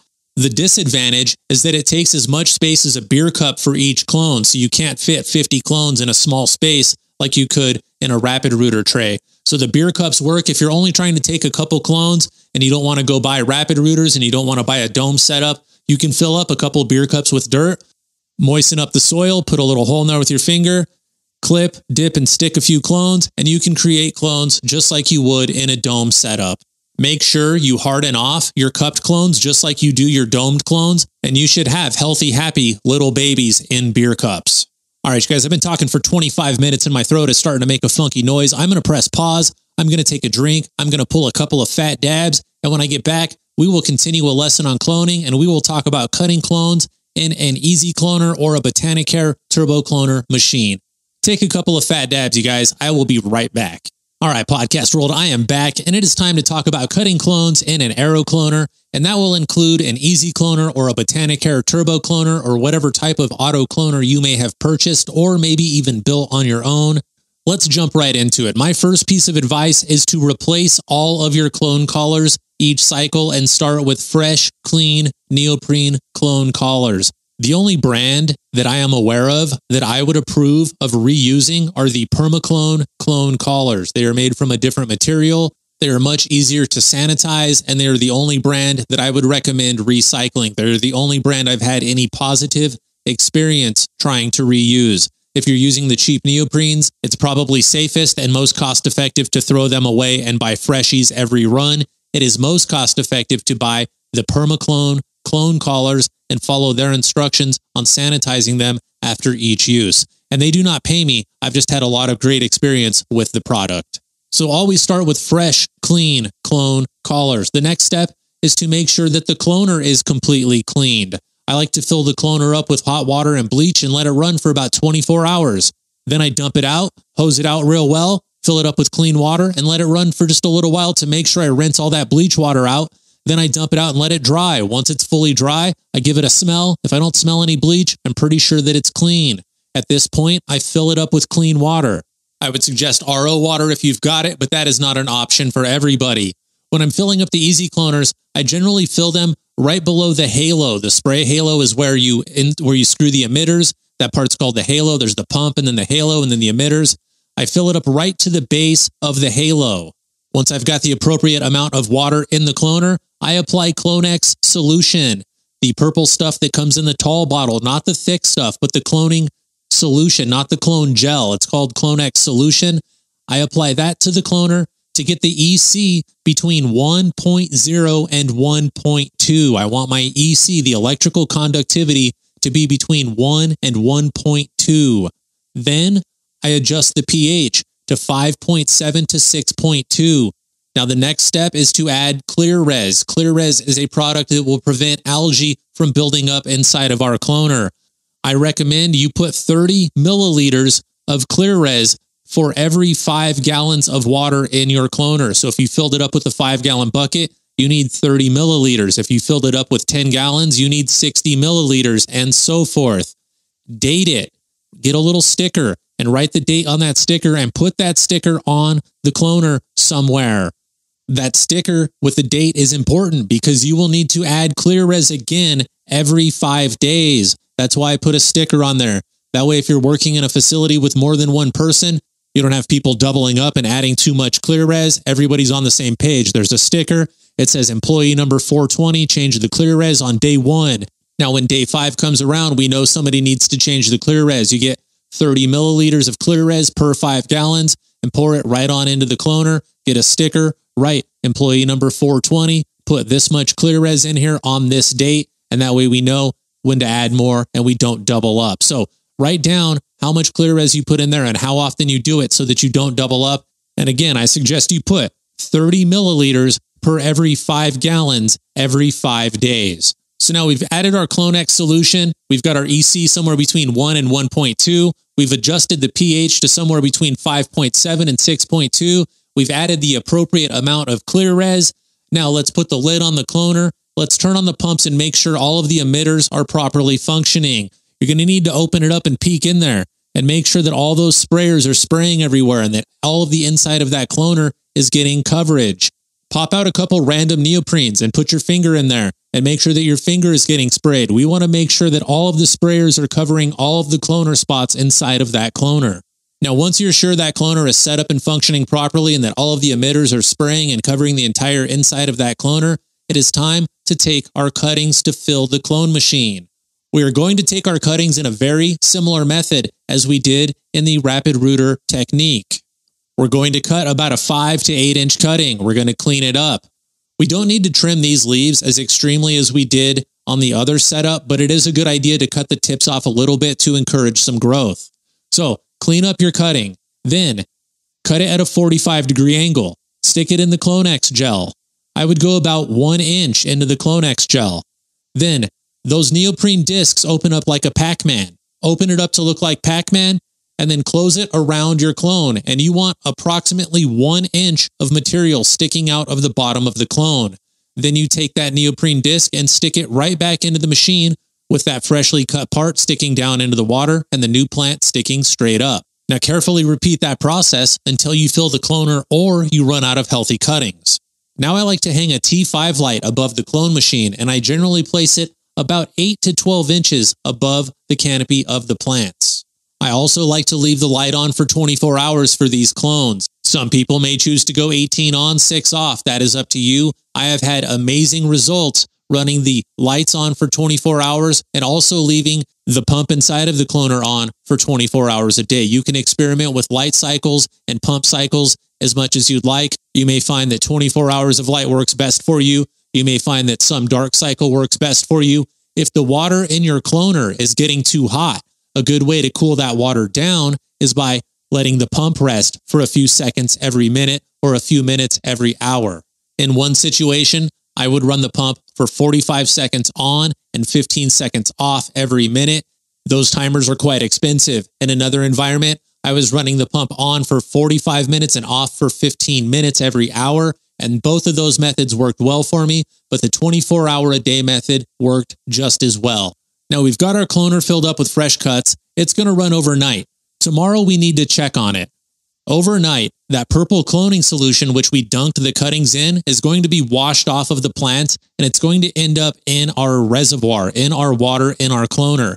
That's going to make the pH go crazy. So we need to check the pH first thing in the morning and correct it. Don't be surprised if the pH has jumped dramatically. It's because all of that purple stuff dripped off of the plants and it is now in your water. So just simply adjust the pH up or down. Use a few drops of a reliable pH up or down product. Don't use some home remedy or some cheapo product for your cloner. In the cloner, we need a reliable pH up or pH down product. Also, I recommend a reliable pH pen. Don't buy a cheap pH pen. You get what you pay for when it comes to pH testing products. These cuttings are going to live in this cloner for approximately 14 days. We're going to have to check on them every day. There are a few things we need to check on. The first thing we should check on is general plant health. Are they alive? Are they standing up? Are they getting yellow and crinkly? Can you see any spider mites? Can you see any spider mite damage? Can you see any spider mite webbing? Do you see any powdery mildew? Do the plants show any sign of stress? Just give a nice visual inspection of the plants every single day. The next thing I suggest you check is the pump. Is the pump plugged in? Is the pump working properly? The pump is basically the heart of that machine, so make sure it is working. The next thing I recommend you check is the water level. Is the water level just below the halo. While you're in there, why not check the temperature? Why not check the pH? And why not check the EC of the water in your cloner? You've got it open, grab your pens, grab your meters, give it a little test, and write it down.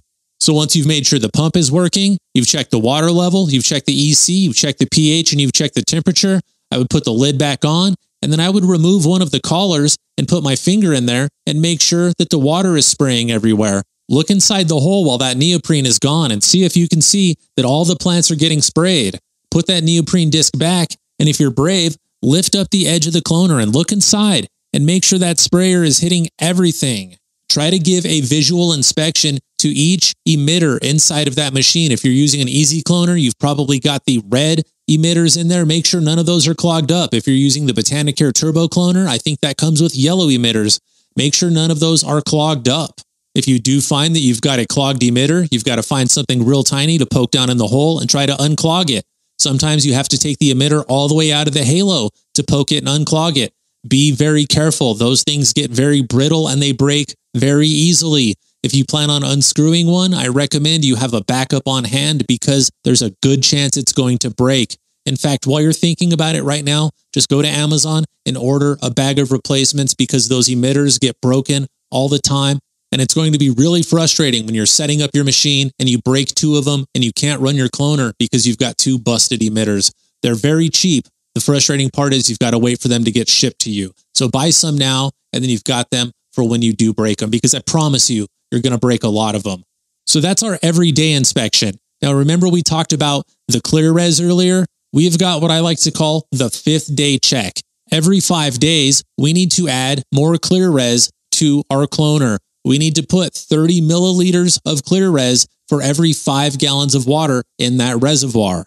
Now, earlier, I suggested we check the EC and the pH of our res every day, but it is not required. What is required is that we check it every 5th day.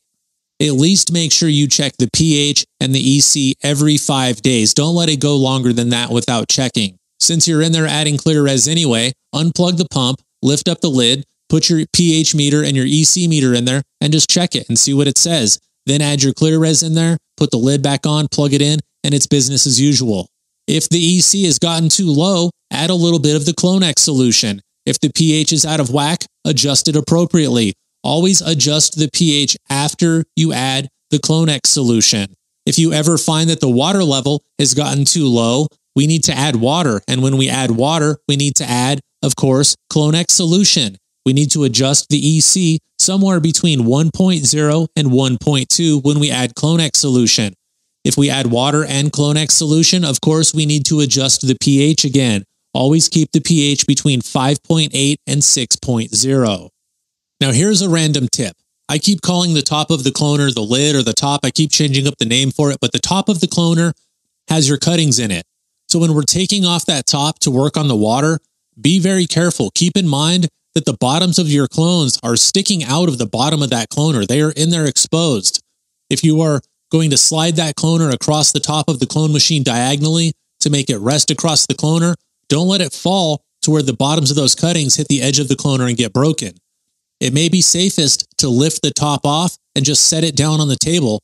It's going to drip water. It's going to drip stuff onto the table or wherever you set it, but you won't crush the bottoms of the cuttings because the cloner is tall enough to protect them. If you turn it diagonal across the base of the clone machine, across the reservoir portion of the cloner, you do run the risk of tipping it over. I've seen it happen quite often. You get that angle going, one guy moves, the other guy moves, you push it one direction, it'll fall off a corner and you will break a lot of cuttings. Be careful. Keep in mind that those cuttings are exposed. They're sticking out of the bottom there. When you're doing work on the cloner itself, don't forget about the clones. And also, if you lift it up like it's a hatchback, if you just lift it up to look inside there, keep in mind you're probably pushing some of those clones directly into the light. You've got that T5 light hanging right above your cloner, and as you lift it, those clones on the edge closest towards you, they're moving right up and they're getting pushed into the light above you. So pay attention to the root base part of your cuttings and pay attention to the part sticking out of the top of the cloner when you're working on the inside of your clone machine. Now these cuttings, which are going to turn into clones, will live inside of our clone machine for about 14 days. In about 4 to 7 days, you'll see little wart-looking things pop up on that stem that is inside the clone machine. that is where the roots are going to start popping out of. By day 10, you should have nice roots coming out of there. Then by day 14, you should have a start of a little spaghetti factory just coming out of the bottom of those plants. It should look like a little set of dreadlocks hanging off of each of those plants. That is when it is time to take our new clones and put them into their soil, into their cocoa, or into their hydro setup. So that feels like a perfect spot to start wrapping up this lesson. I've already promised that in a very soon to come episode, I would talk about putting our seedlings and clones into cocoa or soil. So the only part left to talk about now is cleaning our cloner. Once you are done with the cloner, we need to clean it. I start by draining all of the water. Then I fill it up again with fresh water. I also add 2 or 3 cups of bleach, depending on the size of the cloner. Then I plug it in and I let it run overnight. The next day, I drain all of that water. If I'm not using permaclone clone collars, I throw the collars away and buy freshies. If I've got permaclones, I follow their instructions on how to sanitize and reuse them. Then I take the cloner outside and I spray it down really well with the hose to get rid of that bleach. I take it apart completely. I take the pump apart and I clean the pump completely. It is really easy to clean if you take it apart. Get a little toothbrush or a little brush and just scrub it. It does not take that long. Clean it. Then I use a paper clip or something similar to clean out all of the emitters.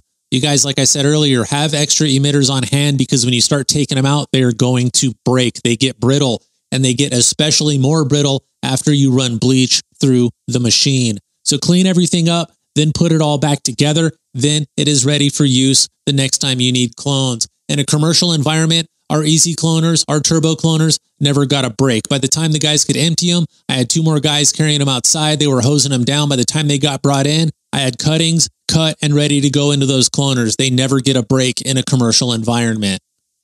All right, you guys, that is my lesson on cutting clones. I hope you enjoyed the podcast. I hope you learned a lot. If you have any questions, please reach out. My email address is growfromyourheart@hotmail.com.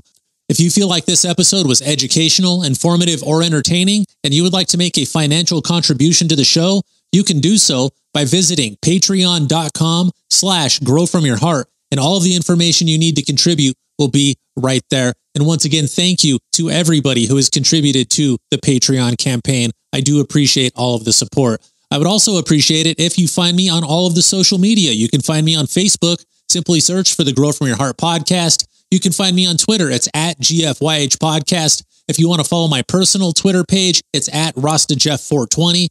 I highly suggest you follow my Instagram. It's Irie_genetics on Instagram. Check out my fine cannabis photography and join me on my Instagram live videos. If you've got something you'd like to say and you're not into the social media, or perhaps you've got a product you'd like me to review, or maybe you want to sponsor the show, I'd love to hear from you. Reach out to me at growfromyourheart@hotmail.com. Don't forget to visit our sponsor, the Hella Dank Seed Company, and you can find them at dankseed.store. You guys, I want to thank you for listening to a long episode. I hope you had as much fun as I did. I will be back in just a few days with a fresh new episode. I want to give a huge shout out to my buddy Kelvin Medina. And until next time, take a fat dab and give your mom a hug for me. Welcome to the show, cannabis community. It's time for episode 365 of the Grow From Your Heart podcast. This episode is brought to you by the Hella Dank Seed Company. If you need new seeds for your garden, I highly recommend the Hella Dank Seed Company, and you can find them at www.dankseed.store. I like to start the episodes off by letting you know what I'm smoking. Today I've been taking dabs of this Bubble Jack Full Spectrum Extract, and I love the flavor and aroma of this stuff. It smells like bubblegum and cotton candy. When I dab it, it goes straight to my head. It makes my brain go super fast. It makes my mouth go super fast. So I think this will be a great concentrate for smoking before a podcast. All right, before we get too deep into this episode, I want to give a few people a shout out. I owe a big shout out to my friend Jake Jordan. I owe a shout out to Jade, and also a big shout out to Grimbold the Druid, and also a shout out to Tanner Martinuik. Thanks for supporting the podcast. I really do appreciate all of the support. Ladies and gentlemen, this is going to be another grow lesson. I have been doing a long series of grow lessons. I hope you have been following along.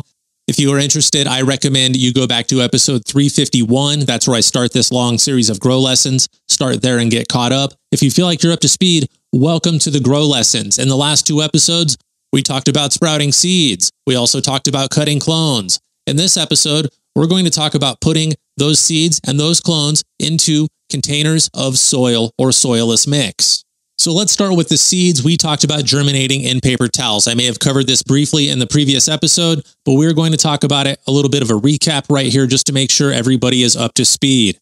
So we started a few seeds. We folded a paper towel, we soaked it, we put seeds on the paper towel, we folded it again to secure the seeds inside.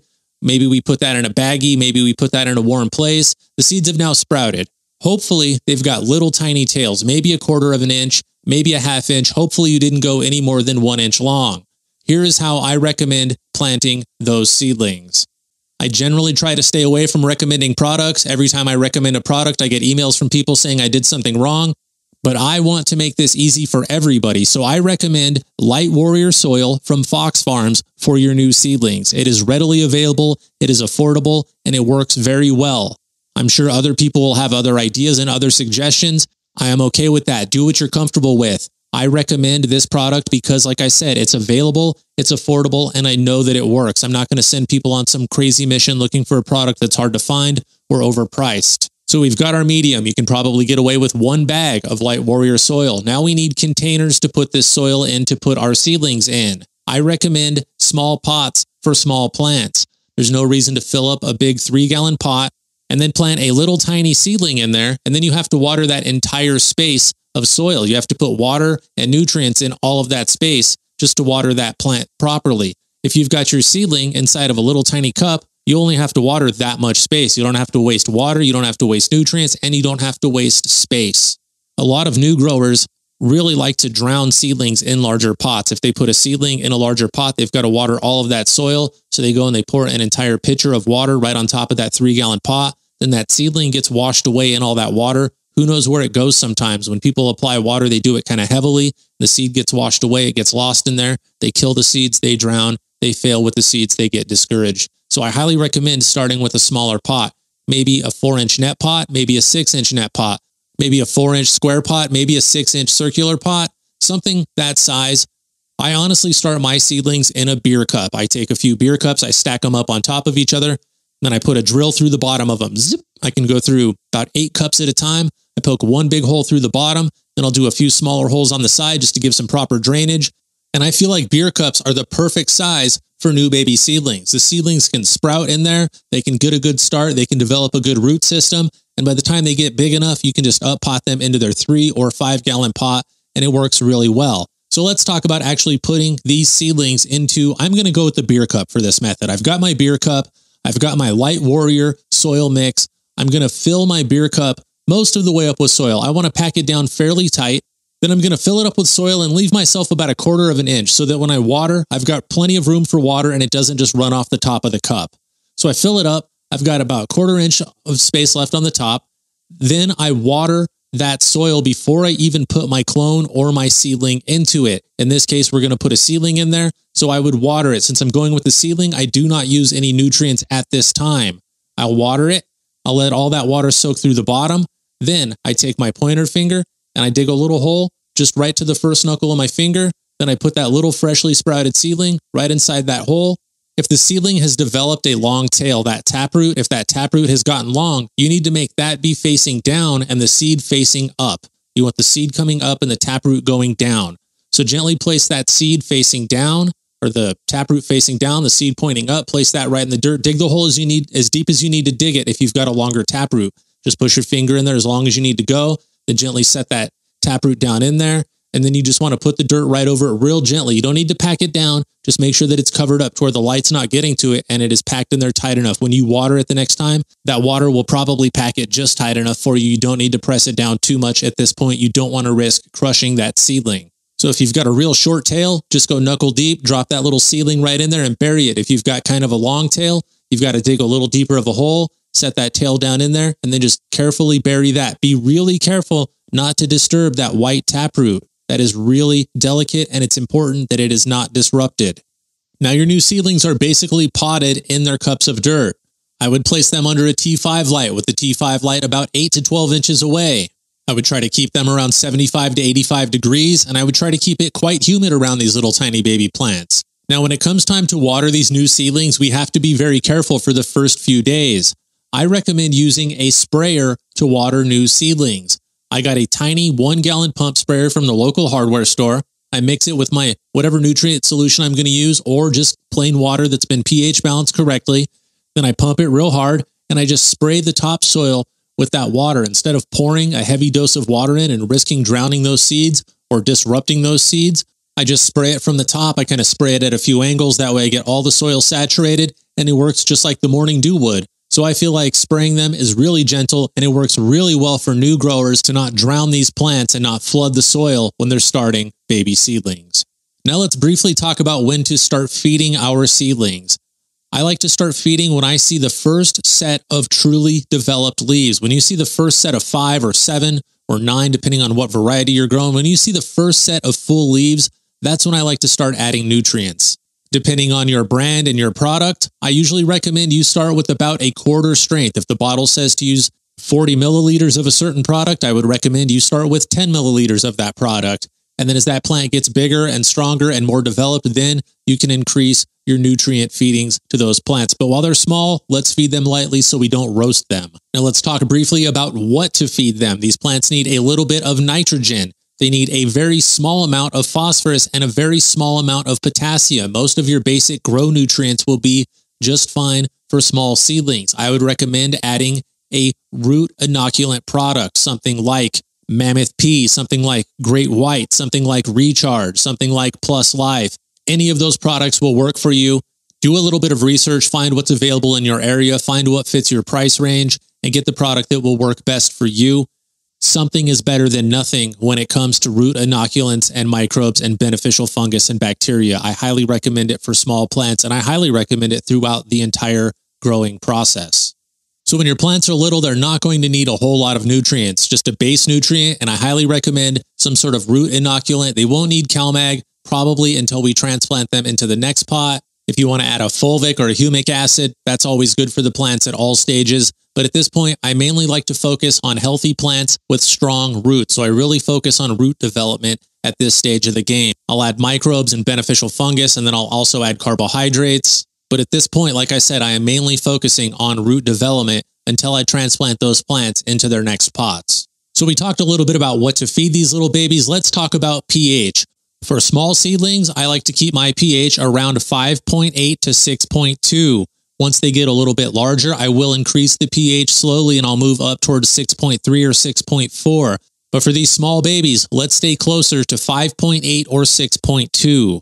Now really take your time increasing the amount of nutrients you give these plants, and also take your time increasing the pH of these plants. They need to grow. They need to get a root system to be able to process all of the stuff you're giving them.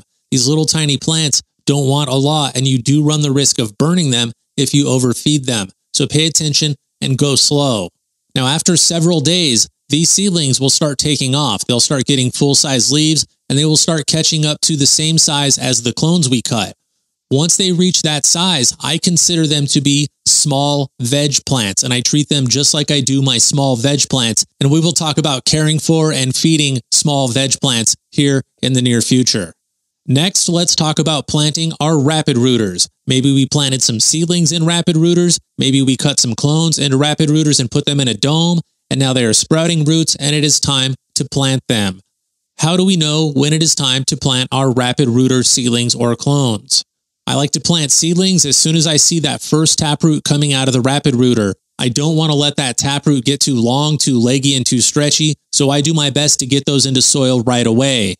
When I cut clones in rapid rooters, I like to make sure they are sufficiently rooted before I try to put them into soil. Make sure your clones are properly hardened off. We talked about this in a previous episode. We have to expose our domed clones to fresh air for durations of time and extend that duration over a period of time to make sure the clones are ready to not be in a humidity-controlled environment.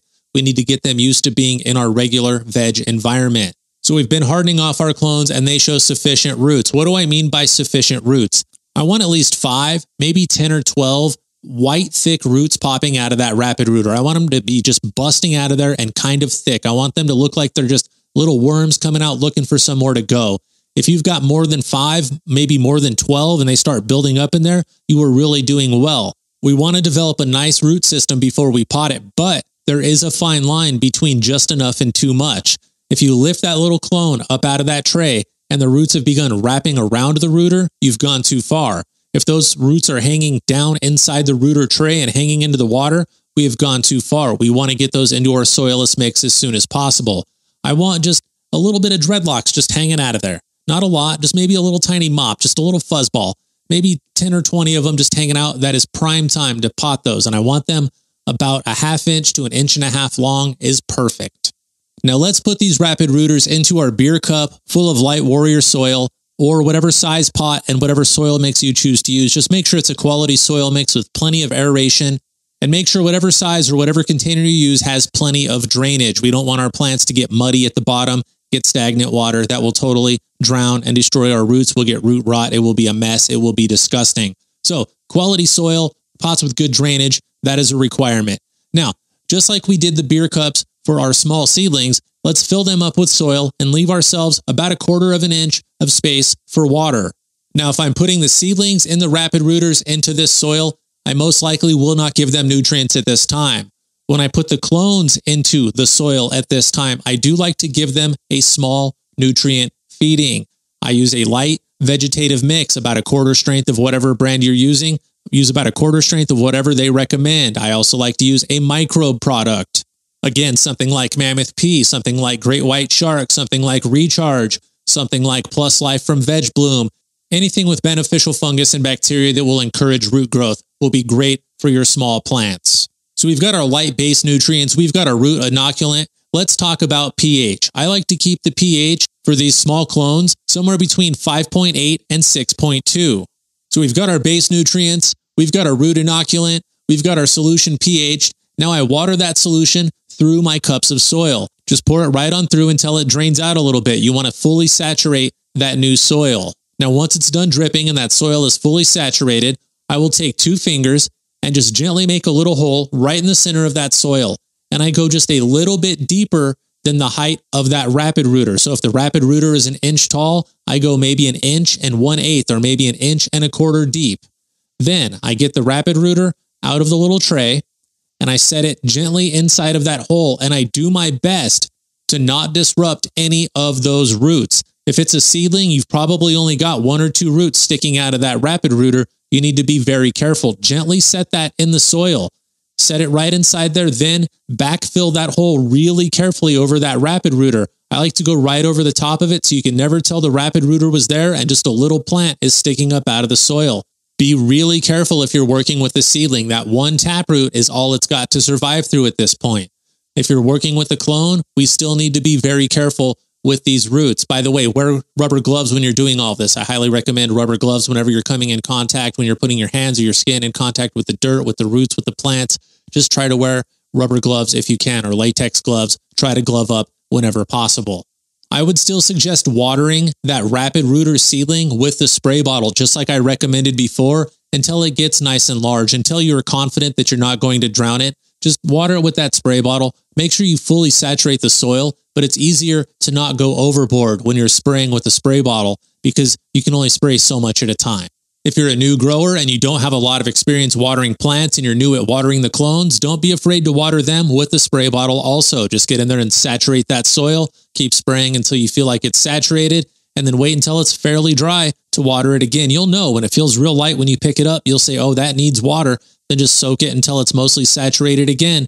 Eventually, you'll realize that you're spending too much time using that spray bottle to water the clones, and you'll start using a more efficient method. But it's a great way to learn how to not overwater.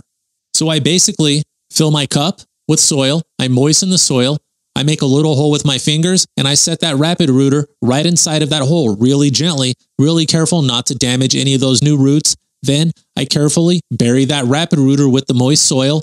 Then I put that cup underneath a T5 light. Again, I like to keep that light 8 to 12 inches above it when they're brand new like this. I don't want to scorch them. I don't want to burn them. Then I like to keep the temperature somewhere between 75 and 85 degrees.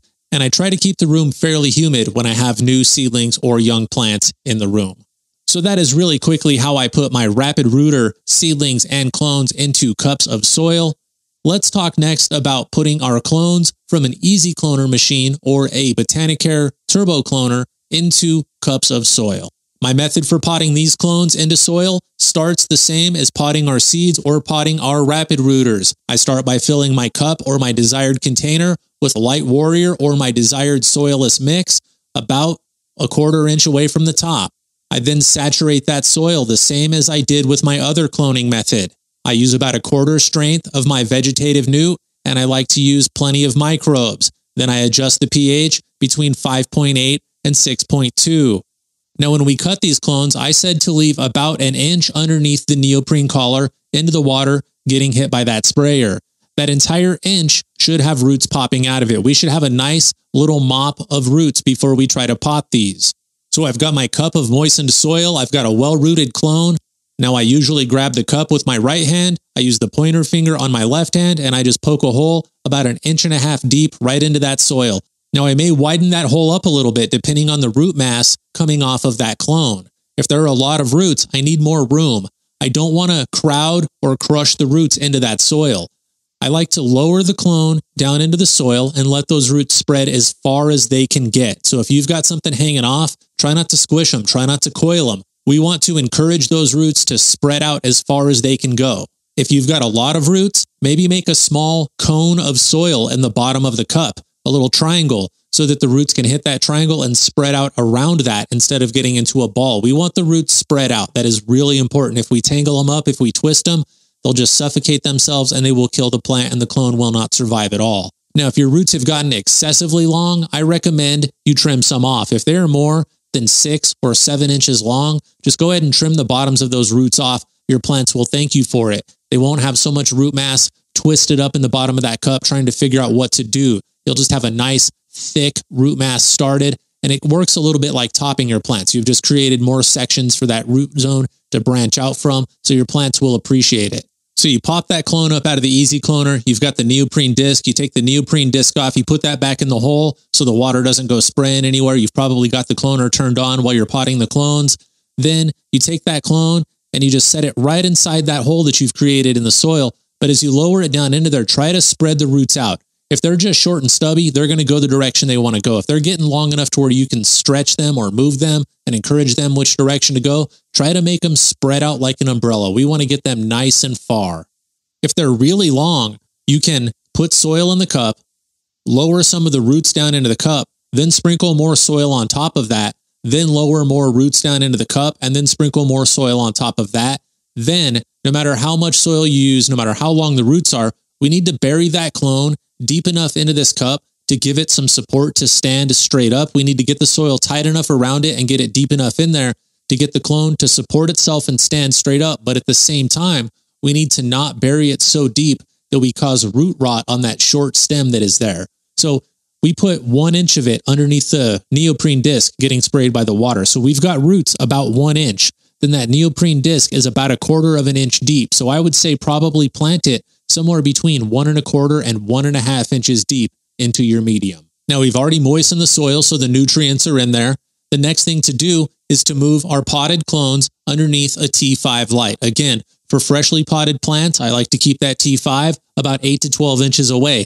I will lower that light as the plants get stronger. I just don't want to move them right under there right away and scorch them and burn them and give them the opportunity to stress out. For these new baby clones, I like to keep the temperature between 75 and 85 degrees, and I do like high humidity. It depends on how much airflow I've got in the room. It depends on my environment. It depends on the situation. If I've got plenty of airflow, if I can have air exchange, I will put higher humidity in the room. If I feel like there's not a lot of airflow and it will create problems, I will reduce the humidity accordingly. I know I keep stressing it, but the most important thing to think about when you are potting these clones from the Easy Cloner, from the Turbo Cloner, is to not let those dangly roots wrap up on themselves. Don't let them bind. Don't let them smother themselves. Don't let them suffocate themselves. These cloning machines can make roots explode. You'll look in there on day 5 and you won't have any roots. You'll look in there on day 6, you'll be getting roots. You'll go away for the weekend. You'll come back over the weekend on Monday. The roots are hanging down into the water. They go crazy very quickly. You will see what I'm talking about when you get it dialed in. Don't take those fat clones with big crazy roots and kill them by suffocating them, by coiling them up in your soil. All right, so at this point, We have got a bunch of seedlings or a bunch of clones in small pots or cups. We've got them underneath T5 lights or whatever light you've got available. Maybe you've got an LED, maybe you've got a small HPS, maybe a 250 or a 400. If you're using something larger that works, just keep it further away, just raise it up real high. So we've got it under an acceptable light. We've got it in a desirable climate, which is around 75 to 85 degrees with the appropriate humidity. Hopefully you've got somewhere between 50 and 75% humidity for your small plants. I would suggest either 24 hours on or possibly 20 on and 4 off, or a lot of people like to do 18 hours on and 6 hours off for our new small plants. Also, I would recommend a light fan on these plants. Just a fan to keep the air moving around them will prevent the plants from getting leggy and stretchy. And I think it just makes tougher, more robust plants when you put a little breeze on them. So at this point, the clones are now in our small veg phase. In a very short time, those seedlings will catch up to what I consider the small veg phase, which is when they're about 6 inches tall and they've got a couple of nice sets of leaves and they can start taking small veg nutrients. I plan on doing a complete episode on small veg here in the very near future. That episode will include recommended light cycles for your veg plants. That episode will include recommended nutrient schedules for your veg plants. I'll also talk about optimal environmental conditions for your small veg plants. Then we'll talk about transplanting our plants into their finishing pots, and we will consider that large veg, and then we will begin to talk about our large veg phase. Ladies and gentlemen, I hope you are having as much fun with these grow lessons as I am. I would love to hear your feedback. Reach out to me on Twitter or through email. On Twitter, it's at GFYH Podcast. And of course, the email address is growfromyourheart@hotmail.com. And if you feel like this episode was educational, informative, or entertaining, and you would like to make a financial contribution to the show, you can do so by going to patreon.com/growfromyourheart. And all of the information you need to become a patron will be right there on the screen. And I do appreciate all of the support from everybody who has contributed. Ladies and gentlemen, I want to thank you again for listening to the podcast. I know this was sort of a short episode, but I feel like I did a good lesson. I taught you well how to transplant your new babies. I feel like there was not a lot of fluff or a lot of BS to filter through. I feel like a lot of people can learn from this one, and that is the point. So short and sweet, right to the point. We served our purpose. I think Mike is on his way over, so we will record a long and rambly episode that will make up for the short episode I did today. You guys, I want to thank you again for listening. I would appreciate it if you find me on all of the social media. You can find me on Facebook. Simply search for the Grow From Your Heart podcast. You can find me on Twitter. It's at GFYH Podcast. If you'd like to follow my personal Twitter feed, it's at RastaJeff420. I also recommend you follow my Instagram feed. On Instagram, I use Irie_genetics. I post a lot of fine cannabis photography. I like to go on Instagram Live and hang out. I answer questions. I talk to my friends. I take dabs. If you come on my Instagram live feed and you ask a question, there's a very good chance I will answer your question there on the Instagram live feed. So follow me. Once again, it's Irie_genetics on Instagram. If you've got something you'd like to say, perhaps you'd like to sponsor the show, or maybe you've got a product you'd like me to review, maybe you're not into the social media and you just want to say hi, you can reach out through email. My email address is growfromyourheart@hotmail.com. You know I would love to hear all of your feedback. Also, don't forget about the YouTube channel. Every episode is now available on YouTube. Simply search for the Grow From Your Heart podcast on YouTube. Give us a subscribe. Leave me some comments. I would love your support on the YouTube channel. Don't forget to visit our sponsor, the Hella Dank Seed Company. You can find them at www.dankseed.store. You guys, I'll be back in just a few days with a fresh new episode. Thanks again for listening. I want to give a huge shout out to my friend Mangled Remains. And until next time, take a fat dab and give your mom a hug for me. Tranquility Base here. The Eagle has landed.